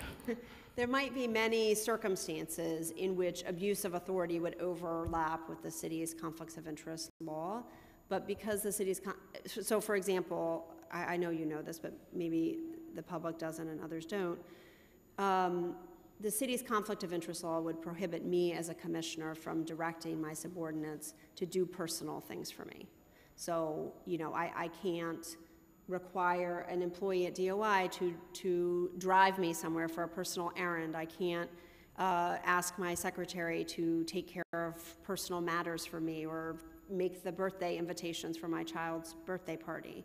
But I think there are versions of that kind of behavior, abuse of subordinates, that would not fall within kind of the technical, fairly technical requirements of the conflict of interest law. So I think one example of abuse of authority would be a misuse of your city position for personal gain.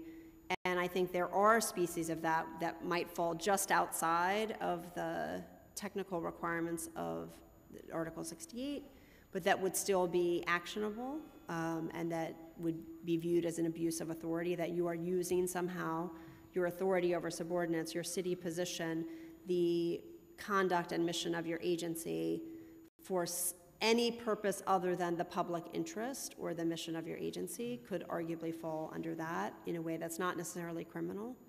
The gross mismanagement, I think, like many terms in the law, it can be a gray area, and I think reasonable people might disagree about a given situation of mismanagement.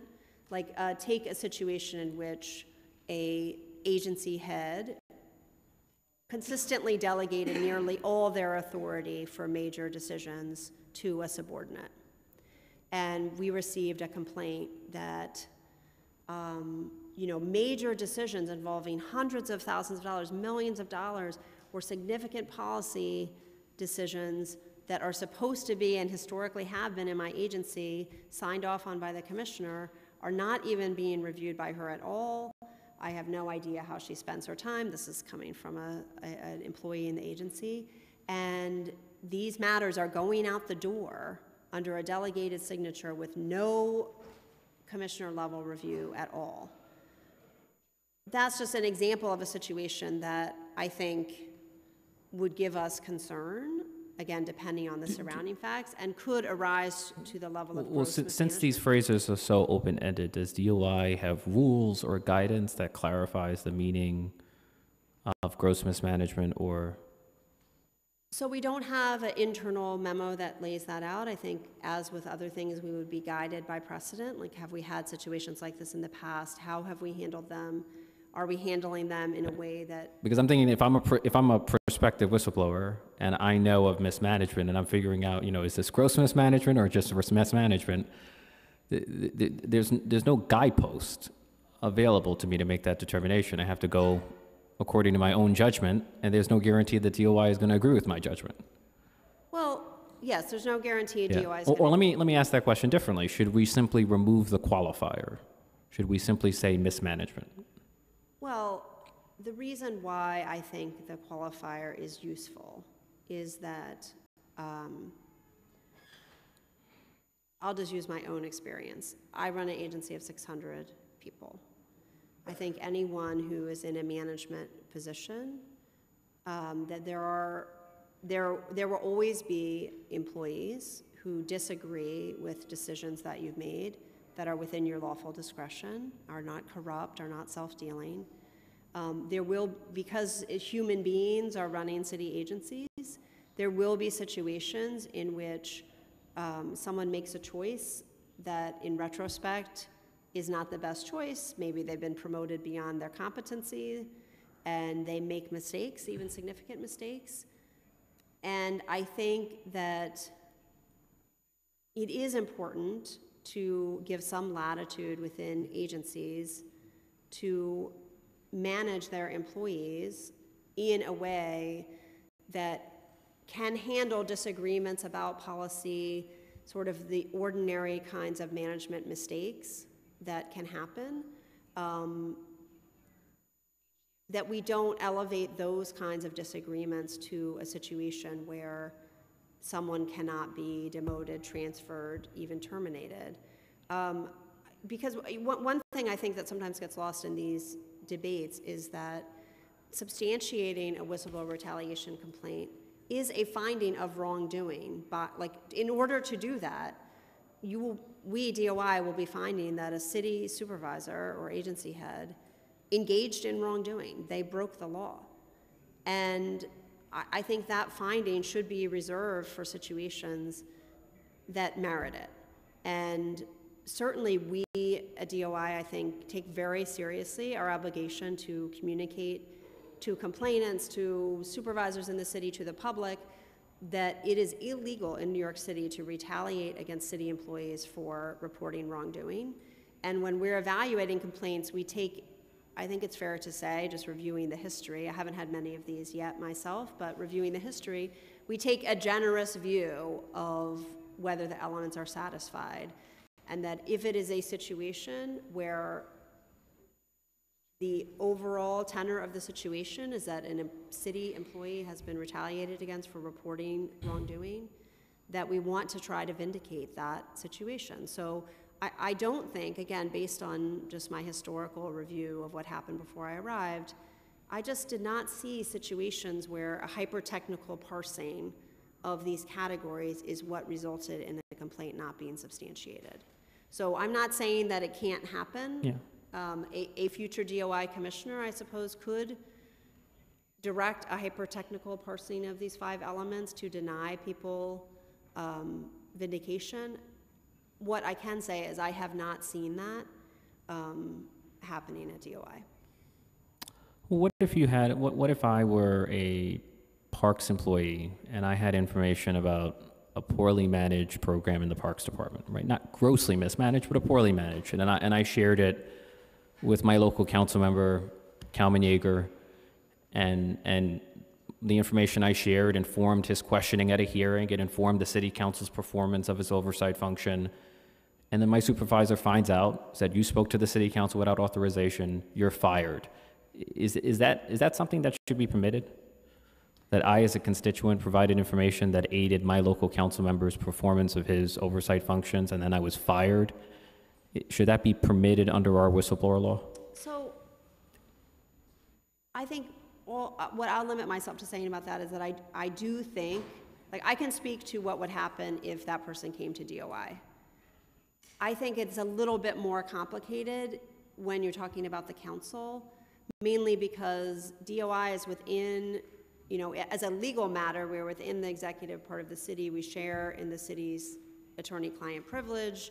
We're obligated to keep things confidential. And the hypothetical I have assumes no violation of confidentiality laws or privacy laws. Right. So that's why I'm hesitating a little bit, because I could imagine situations in which a lower level employee not authorized to speak for the agency, not authorized to break the privilege, to disclose confidential deliberative matters, that there's a separation of powers issue there. I don't want to get too bogged down in my political science hat in my former life, but I think when you're talking about city agency employees vis-a-vis the council, it gets a lot more complicated. So I wouldn't want to opine on that specific situation without giving it more thought. What I can tell you is that if that person came to DOI and they were cooperating in any matter under DOI's jurisdiction, and we found that they'd been retaliated against, we would take action on that.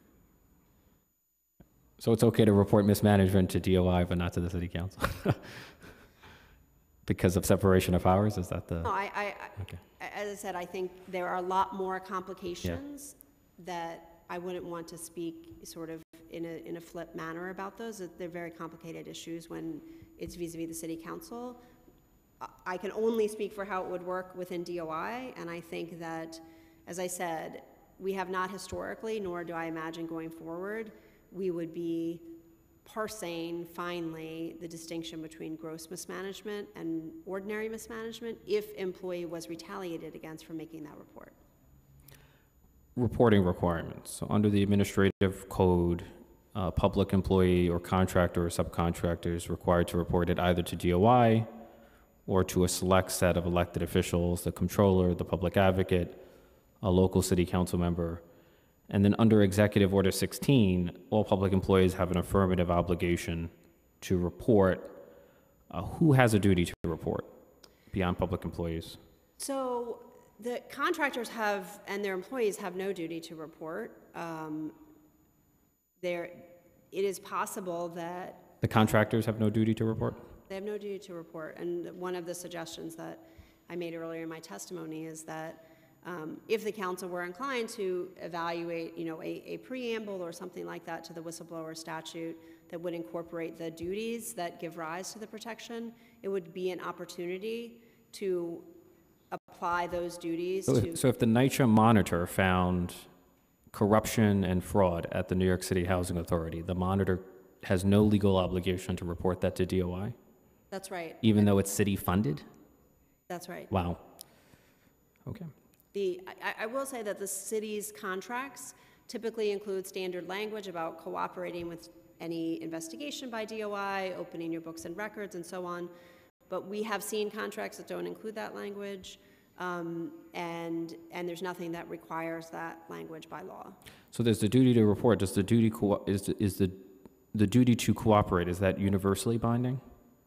No, as I said, it is standard language in the city's contracts, but in a variety of circumstances, we have seen contracts in the course of other investigations that did not have that language. Would it apply to the monitor of NYCC? I believe the monitor does not currently have a contract with the city. So if the city chose to include that language in its contract with the monitor, then it would apply to them. So hence the need for a statutory change. Yeah, it's certainly our recommendation that since employees of city contractors are protected, but right now there's a disconnect between what we expect and require of city employees, our own employees, versus what we require and expect of employees of vendors who are working on city matters.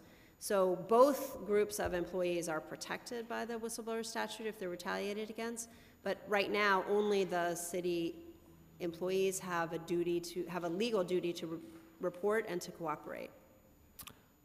Well, so the duty to report applies expressly to public employees. Yes. What happens when you fail to report? You can be subject to disciplinary action or termination. And how often does that transpire?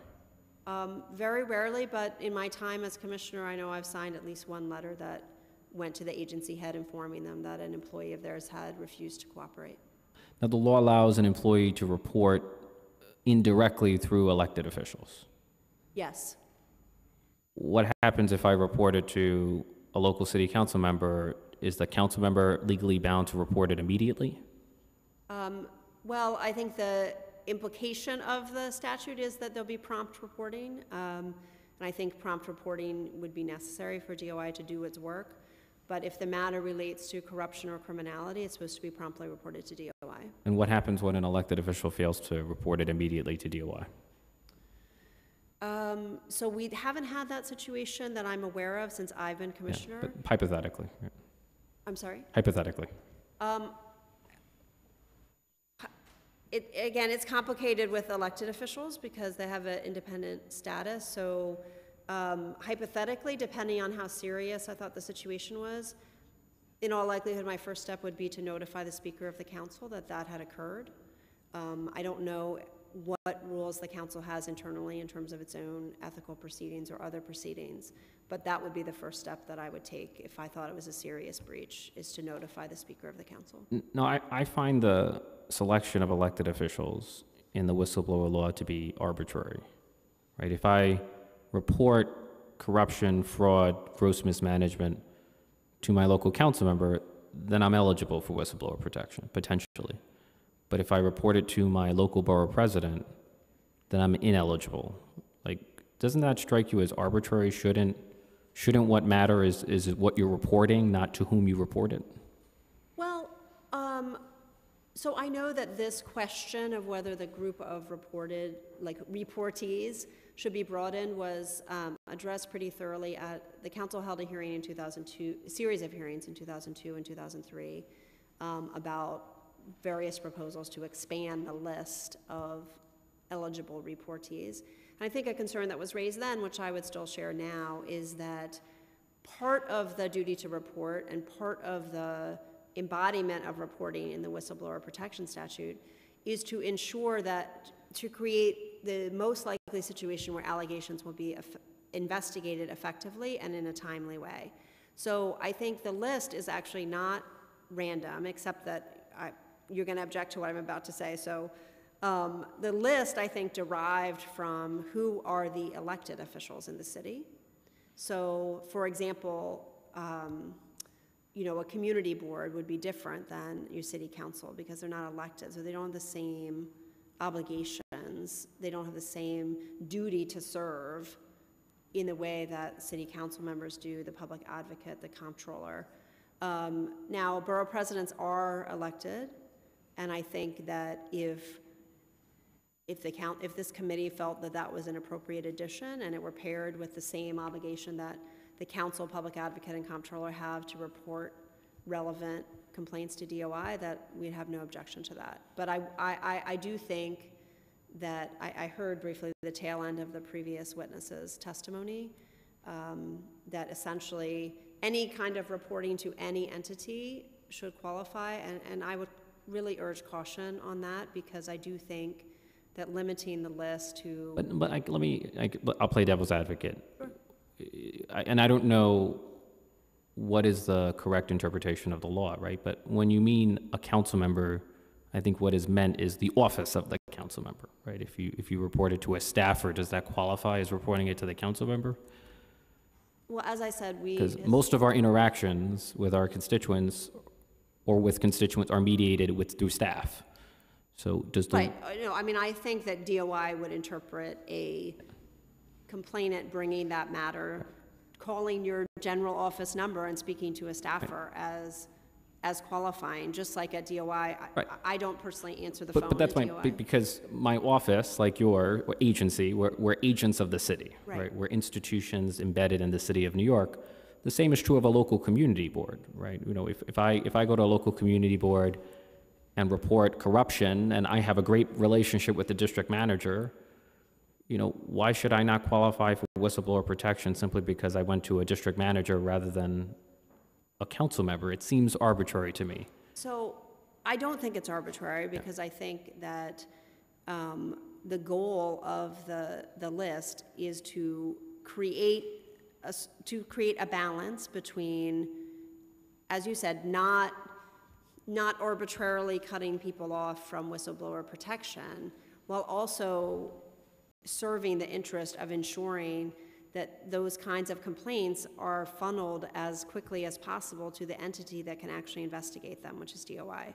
So community boards and their members don't have the same duties and obligations as elected officials or as DOI. They might not be as trained or as versed in what should be done with those matters. They don't have the same responsibilities. They don't have the same staff.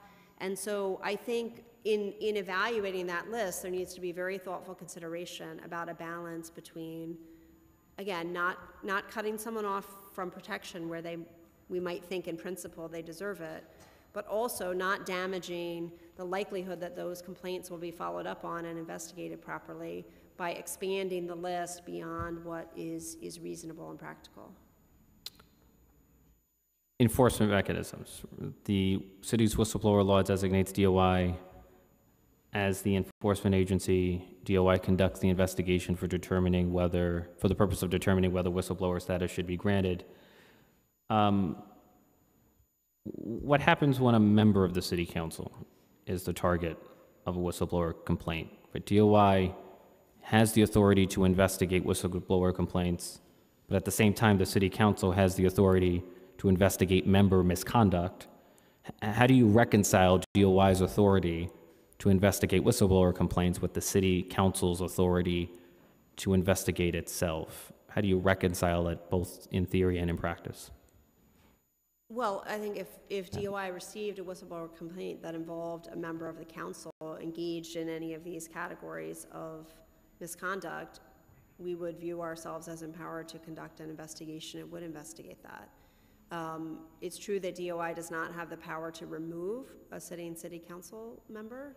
So, you know, in contrast to the kinds of other situations we've been talking about where we can direct a city agency, we've substantiated this, and our recommendation is that the person be reinstated or that the disciplinary matter be removed from their file. Well, I think it's clear that you have the authority, but there are complications that arise when two entities are investigating the same matter.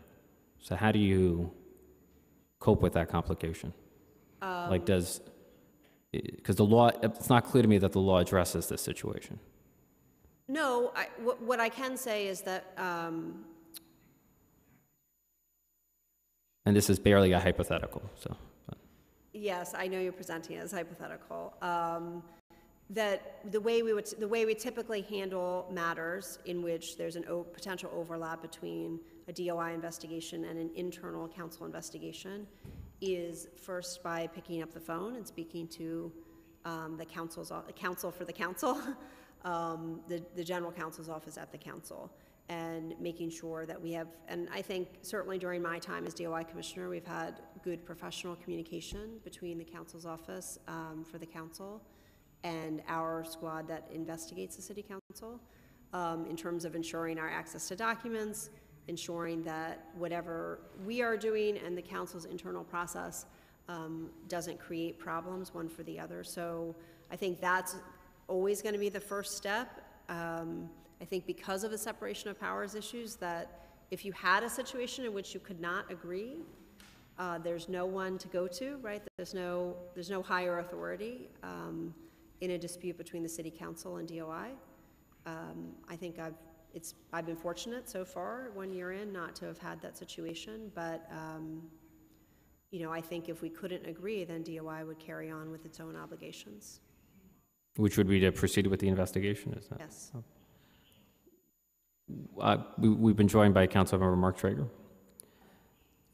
Do you track the length of your investigations? Do you have stats on the median length of DOI whistleblower investigations? Because we heard, and I know you cannot comment on specific cases, but we heard testimony earlier from Ricardo Morales, who observed that his investigation took 1.5 years, and that he went 1 year without undergoing an interview from DOI. Do you track the median length of whistleblower investigations? And if so, what is the median length? So we do keep track for all of our investigations. We have a case management system that notes when the investigation was opened and when it's closed. I don't have that specific stat in front of me right now, but I could provide it to your staff after the hearing, because we do have the ability to run those kinds of numbers. I would just note that I don't know why I wasn't here for Mr. Morales' testimony, but I don't know why he would say that he wasn't spoken to during that time. That's not accurate. The legislation proposes a 3-month deadline, which you're adamantly against. Are you opposed to any deadline?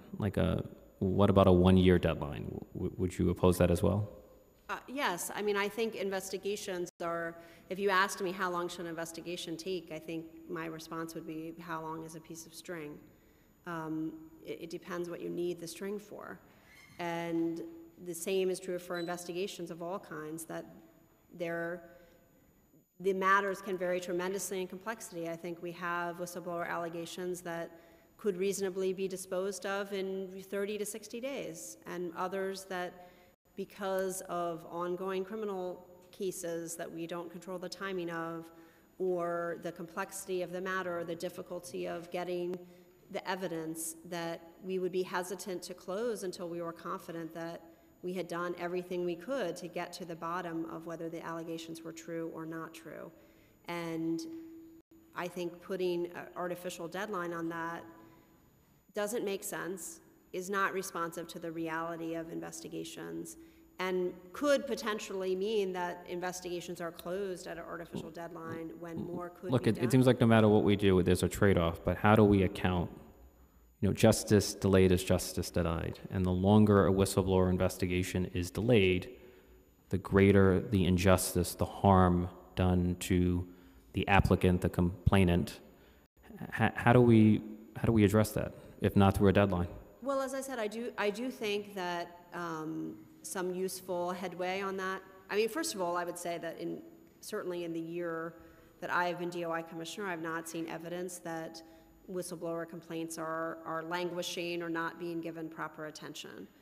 But the reality is that, you know, everyone is overworked and triaging and shifting their priorities of what is on their plate. So I do think that it would be a useful measure, as I said in my testimony, to require that DOI provide updates every 90 days to a complainant. I think that having to write that letter to update a complainant, yes, your matter is still ongoing, this is the current status, does provide potentially provide some useful additional sense of urgency beyond what investigators would already feel. Yeah.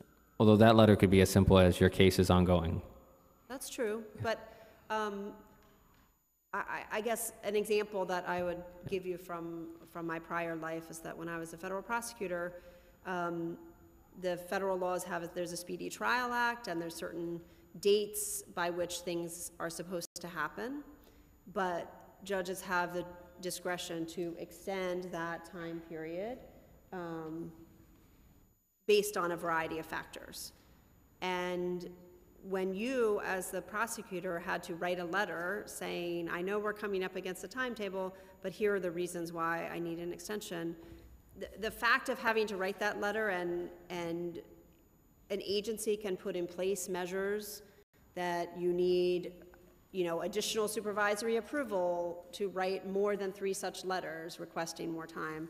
So, you know, I do think that the utility of having to write that letter and the tickler that it provides, the potential tools that it would provide for me as Commissioner of DOI to require higher level supervisory review for certain, you know, X number of such letters, I think would be a useful tool. I'm not promising that it's a panacea, but I do think that it has some utility and is something we should try. Finally, the question of remedies. Suppose DOI grants whistleblower status to a public employee. Like, what happens next? What remedies does DOI typically recommend? So where an employee has been terminated, we would recommend reinstatement with back pay if that's what the employee wants. Just thinking about the 5 substantiated matters from the last year, only 2 involved termination, 2 of the 5. 2 involved steps having been taken, such as unwarranted negative performance reviews, denials of promotions, change of duties, essentially icing an employee out.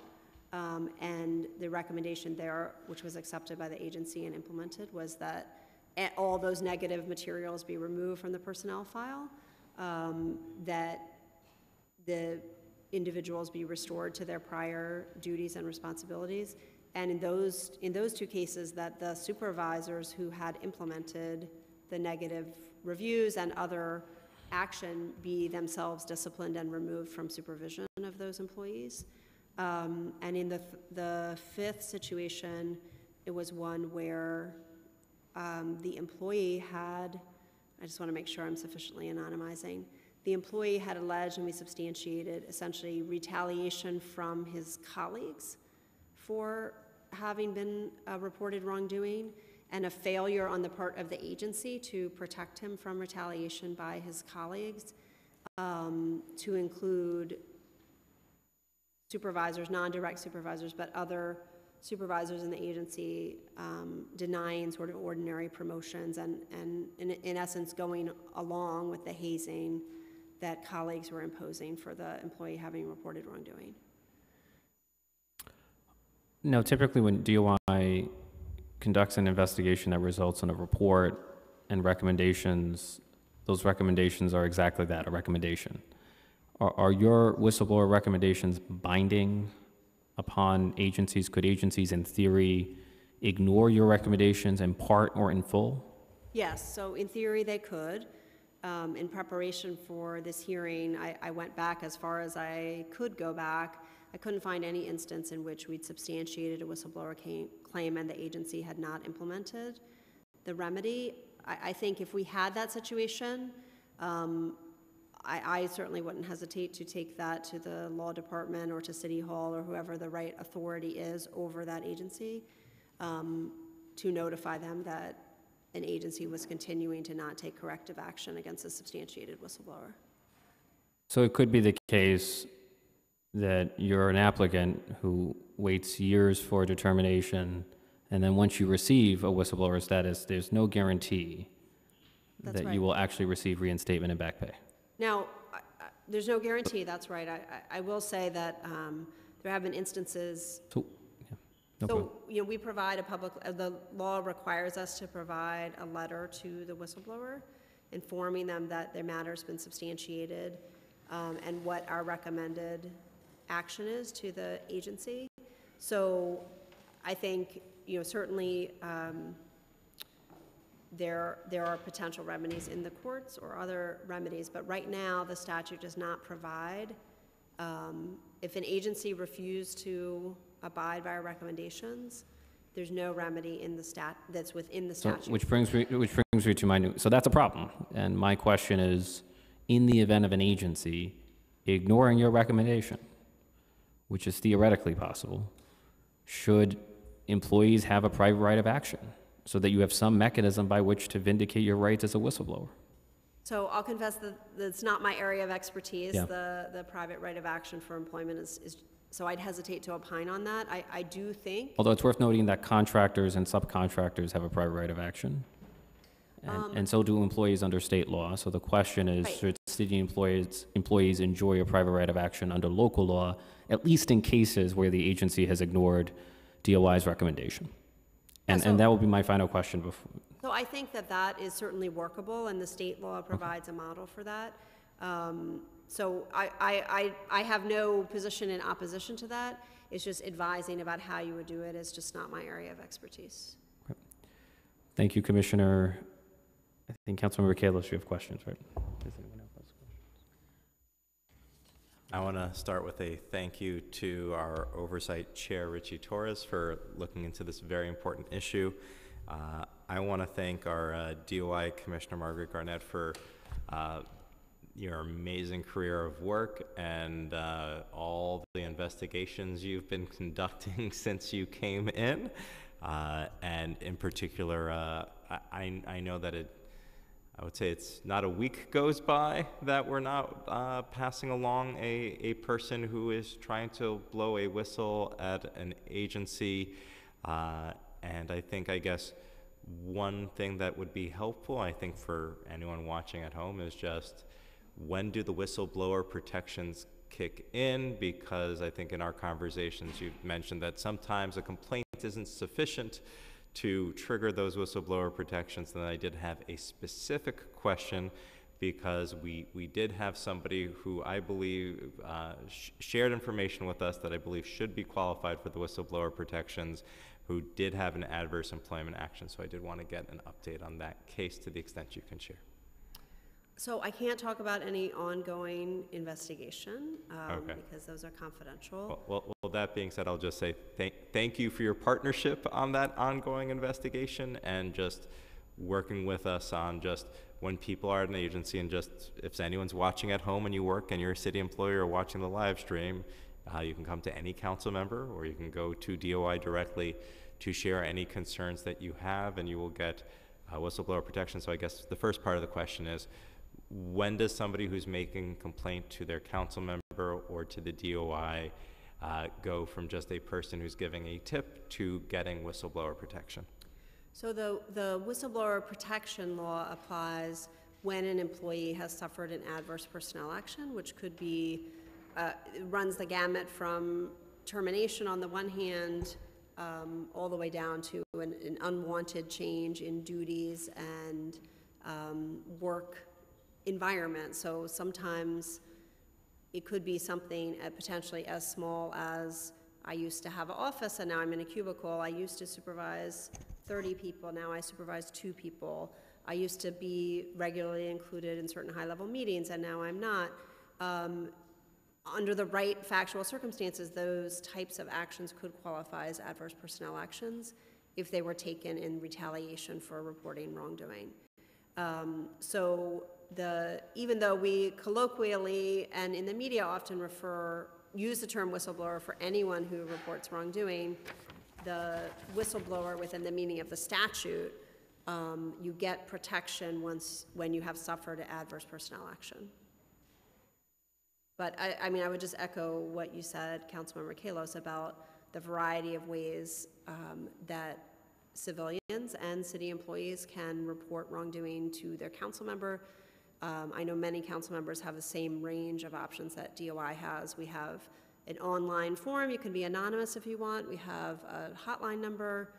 You can walk in off the street to our offices at 180 Maiden Lane to report wrongdoing, and we assure people of confidentiality for as long as we're able to. And I guess one piece I would just share personally based on our work together and with our chair is just, in addition to talking to DOI or the council member, I also found that if somebody's part of a labor union, engaging that labor union's duty of fair representation. I have found that with one person in particular, who I call a whistleblower, but I guess does not necessarily meet the name, we actually just had a hearing. Stephen Werner, a member of HPD, blew the whistle on the fact that he saw that he thought about 200,000 units or more, units of affordable housing weren't getting registered with the city, and that developers might be getting upwards of $1 billion in subsidies without making those units available. We worked with the Organization of Staff Analysts to make sure that he did not see any adverse employment actions, and I'm proud to say he still has the same job he had for 30 years. And we've been able to move forward on that issue. So thank you, and I would like to add my name to Introduction 1770. I think that it would be helpful to expand the coverage.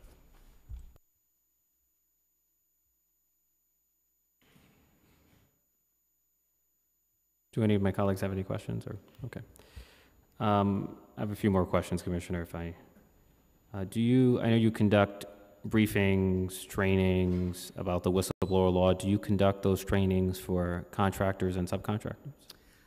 Yes, we do. Okay. So we have conducted them and continue to offer that. I think, as I said in my testimony, an additional benefit of ensuring that the duties and obligations are extended to contractors as well as the protections is that it would provide an opportunity for the city to require that city agencies and contractors affirmatively notify employees of their duties and their protections, much the way that now if you go into any city agency, you'll see a poster for OSHA, for the EEO rules, various requirements, and I think effective means of ensuring that employees know about both their responsibilities and the protections that are available to them. So we provide, as I noted in my testimony, we reach thousands of city employees and employees of contractors every year, but it's not 100%. So I think anything additional that can be done to ensure that employees that are working on city matters, whoever their employer is, know about their duties as well as their protections would be of great benefit. Does your training or briefings include whistleblower rights and responsibilities, not only at the local level, but also under state and federal law? No, we focus on the city's whistleblower laws. And actually, I would extend invitation to the council and their staff if you haven't yet viewed our computer-based training for city employees. We'd be happy to arrange a viewing. It's excellent, I think. No, I applaud your efforts to conduct outreach, but we're only touching a small percentage of the overall workforce, right? Out of 400,000 employees, how many city workers underwent the training? So in the last fiscal year, the combination of in-person and online, it's about 50,000. Should we require all city employees to take the online training? How do we expand? So we are working towards that with DCAS. We are actively, we offer in-person training anytime an agency asks us to do it, because we think the in-person trainings provide an important additional way of reaching people, reaching city employees. Part of the reason that the e-learning module was developed was to expand our ability to reach more city employees. So we have been working with DCAS along with the Conflicts of Interest Board, who has their own annual training, to put together a citywide module of required training to try to increase that number. So we're actively working towards that. And would you favor expanding the scope of those trainings to include rights, responsibilities, and remedies, not only at the local, but also at the state and federal level, so that people can be kept informed about the full range of protections available to them as whistleblowers? You know, I think I wouldn't inherently object to that. My only concern would be it takes quite a bit of time to develop a high-quality training, so I wouldn't want to delay continuing to provide the existing training we have, which focuses on DOI and the city's rules about corruption and whistleblower protection. I wouldn't want to delay that. We would probably need a little bit of help to add state and federal protections, but it's not impossible. Yeah. So I feel like you and I have I think I would characterize it as a fundamental disagreement, because for me, the purpose of whistleblower law is to protect those who blow the whistle from retaliation. For me, I only care about two things. Are you reporting fraud, abuse, and corruption? And did you suffer retaliation, right? And if you meet those two criteria, you have a right to be protected. You have a right to be made whole. Whereas it seems to me you are more concerned than I am about the manner in which the whistle is blown or the person to whom it is reported, right? I think you object to expanding the universe of reportees. I'm wondering, to Councilmember Kalos's point, what if an employee, instead of reporting it to DOI, a NYCHA employee leaked fraud, corruption to Greg Smith, and he wrote an article, which then prompted a DOI investigation, and the investigative outcome is the same? Why shouldn't that person be protected under the law? Because that person's violated their duty to report those matters to DOI. I do not believe that reporting matters to the media should qualify for whistleblower protection. So you would object to removing those reporting requirements if? Yes. Okay. So I just want to recap, I think, where we agree and disagree. As far as I can tell, you have no objections to protecting prospective employees, former employees, interns, those who are susceptible to blacklisting. That's right. I sense you're skeptical about the notion of granting presumptive or provisional whistleblower status. Right, because I think in practice, I've concluded it's not workable. And you would object to changing the forms of misconduct that are presently covered under whistleblower law. All right, I think the present list is comprehensive. Right. And you would object to expanding the universe of recognized reportees. Yes, I mean, I think your example of borough presidents strikes me as in the spirit of the existing list, so. But beyond that, no. Correct. Okay, and you would object to any deadlines, a year, 2 years, 3 years, any deadlines whatsoever? Right, I just don't think deadlines of that nature will produce the result that you seem to want. But you do support or have no objections in principle to a private right of action for public employees, particularly in the event of an agency ignoring a DOI recommendation? Right, in principle, my principle is focused on, would such a measure inhibit reporting or inhibit effective investigation? And I don't see how that would have a negative effect on either of those, so I don't have an objection on that basis. Well, we have some serious differences. Those are going to be interesting negotiations, but I appreciate your testimony, Commissioner. Okay. Thank you. Who else is on? Pat Russo.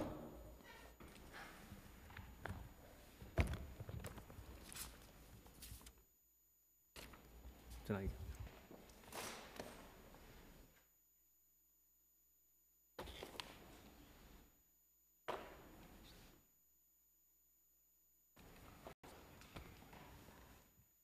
Good afternoon. My name is Pat Russo. I am the president of Chef's Choice Food Distributor in Brooklyn, New York. I currently, I had since 2000, contract to deliver food to New York City public schools.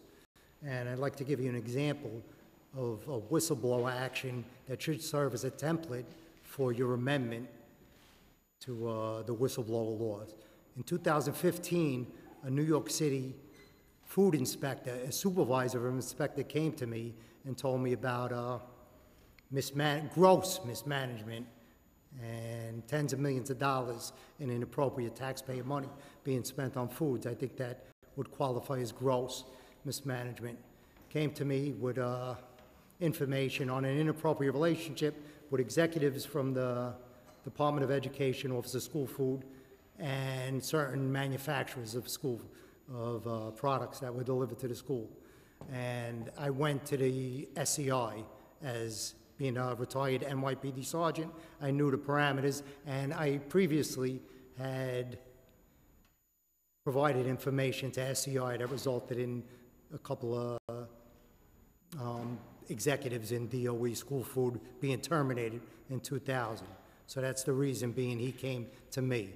And he also came to me because English is his second language, and he didn't have the confidence in his ability to articulate his complaint to them. So he asked if I would call SCI on his behalf. I did, and you know what? I'm sorry for him that I did, because his life has been turned upside down since I reported, and it's been discovered that he was, in fact, the whistleblower. He's been the subject of harassment by his supervisors. He's been, for the last 3.5 years, he has 0 job responsibilities. He's in other words, he's in a rubber room sitting at his desk with 0 to do for 8 hours a day. He is seeing a psychiatrist where he's suicidal. He's been the subject of corruption complaints, false corruption complaints, false sexual harassment complaints that have been orchestrated by his supervisor. And his supervisor is still in a position of authority at the New York City Department of Education, Office of School Food and Nutrition. And I think it's an example of why the whistleblower law needs to be amended. And if I understand the situation correctly, he is ineligible for whistleblower protection because he reported the misconduct through you rather than directly, is that? Well, we're currently fighting that. Okay. He's been found ineligible to receive it because I actually made the report. Right. But their timing in their letter is off. And you agree with me, what should matter is not how you report it. What should matter is the fact that you reported it and that you suffered retaliation. 1,000,000%. Yeah. And the commissioner mentioned something about going to the press. And we did go to the press when we discovered that we believed the children were in imminent danger because of their inappropriate relationship. They had failed to put dangerous school food items that were being served to the kids. They would fail to recall the product. And you could Google it, the pizza with mold on it, chicken with metal and bones in it, and we felt that that was an imminent danger. And I don't know if you remember the incident of a 4th grader in the Bronx in 2012, choked to death on a meatball. I think everybody would remember that. If you Google it, you could find a 4th grader in a school in the Bronx choked to death on a meatball. Does anybody know that at the same exact time that took place, that there were incidents of plastic being found in meatballs, in the same meatballs that he choked on? There were incidents reported to the school food inspectors, and that was completely covered up by the administrators, the school food administration. So I believe we were appropriate when we went to the press and reported that there was a possible danger to the students. All right, thank you for your testimony. Thank you. Okay. This was our final panel, so this hearing is adjourned.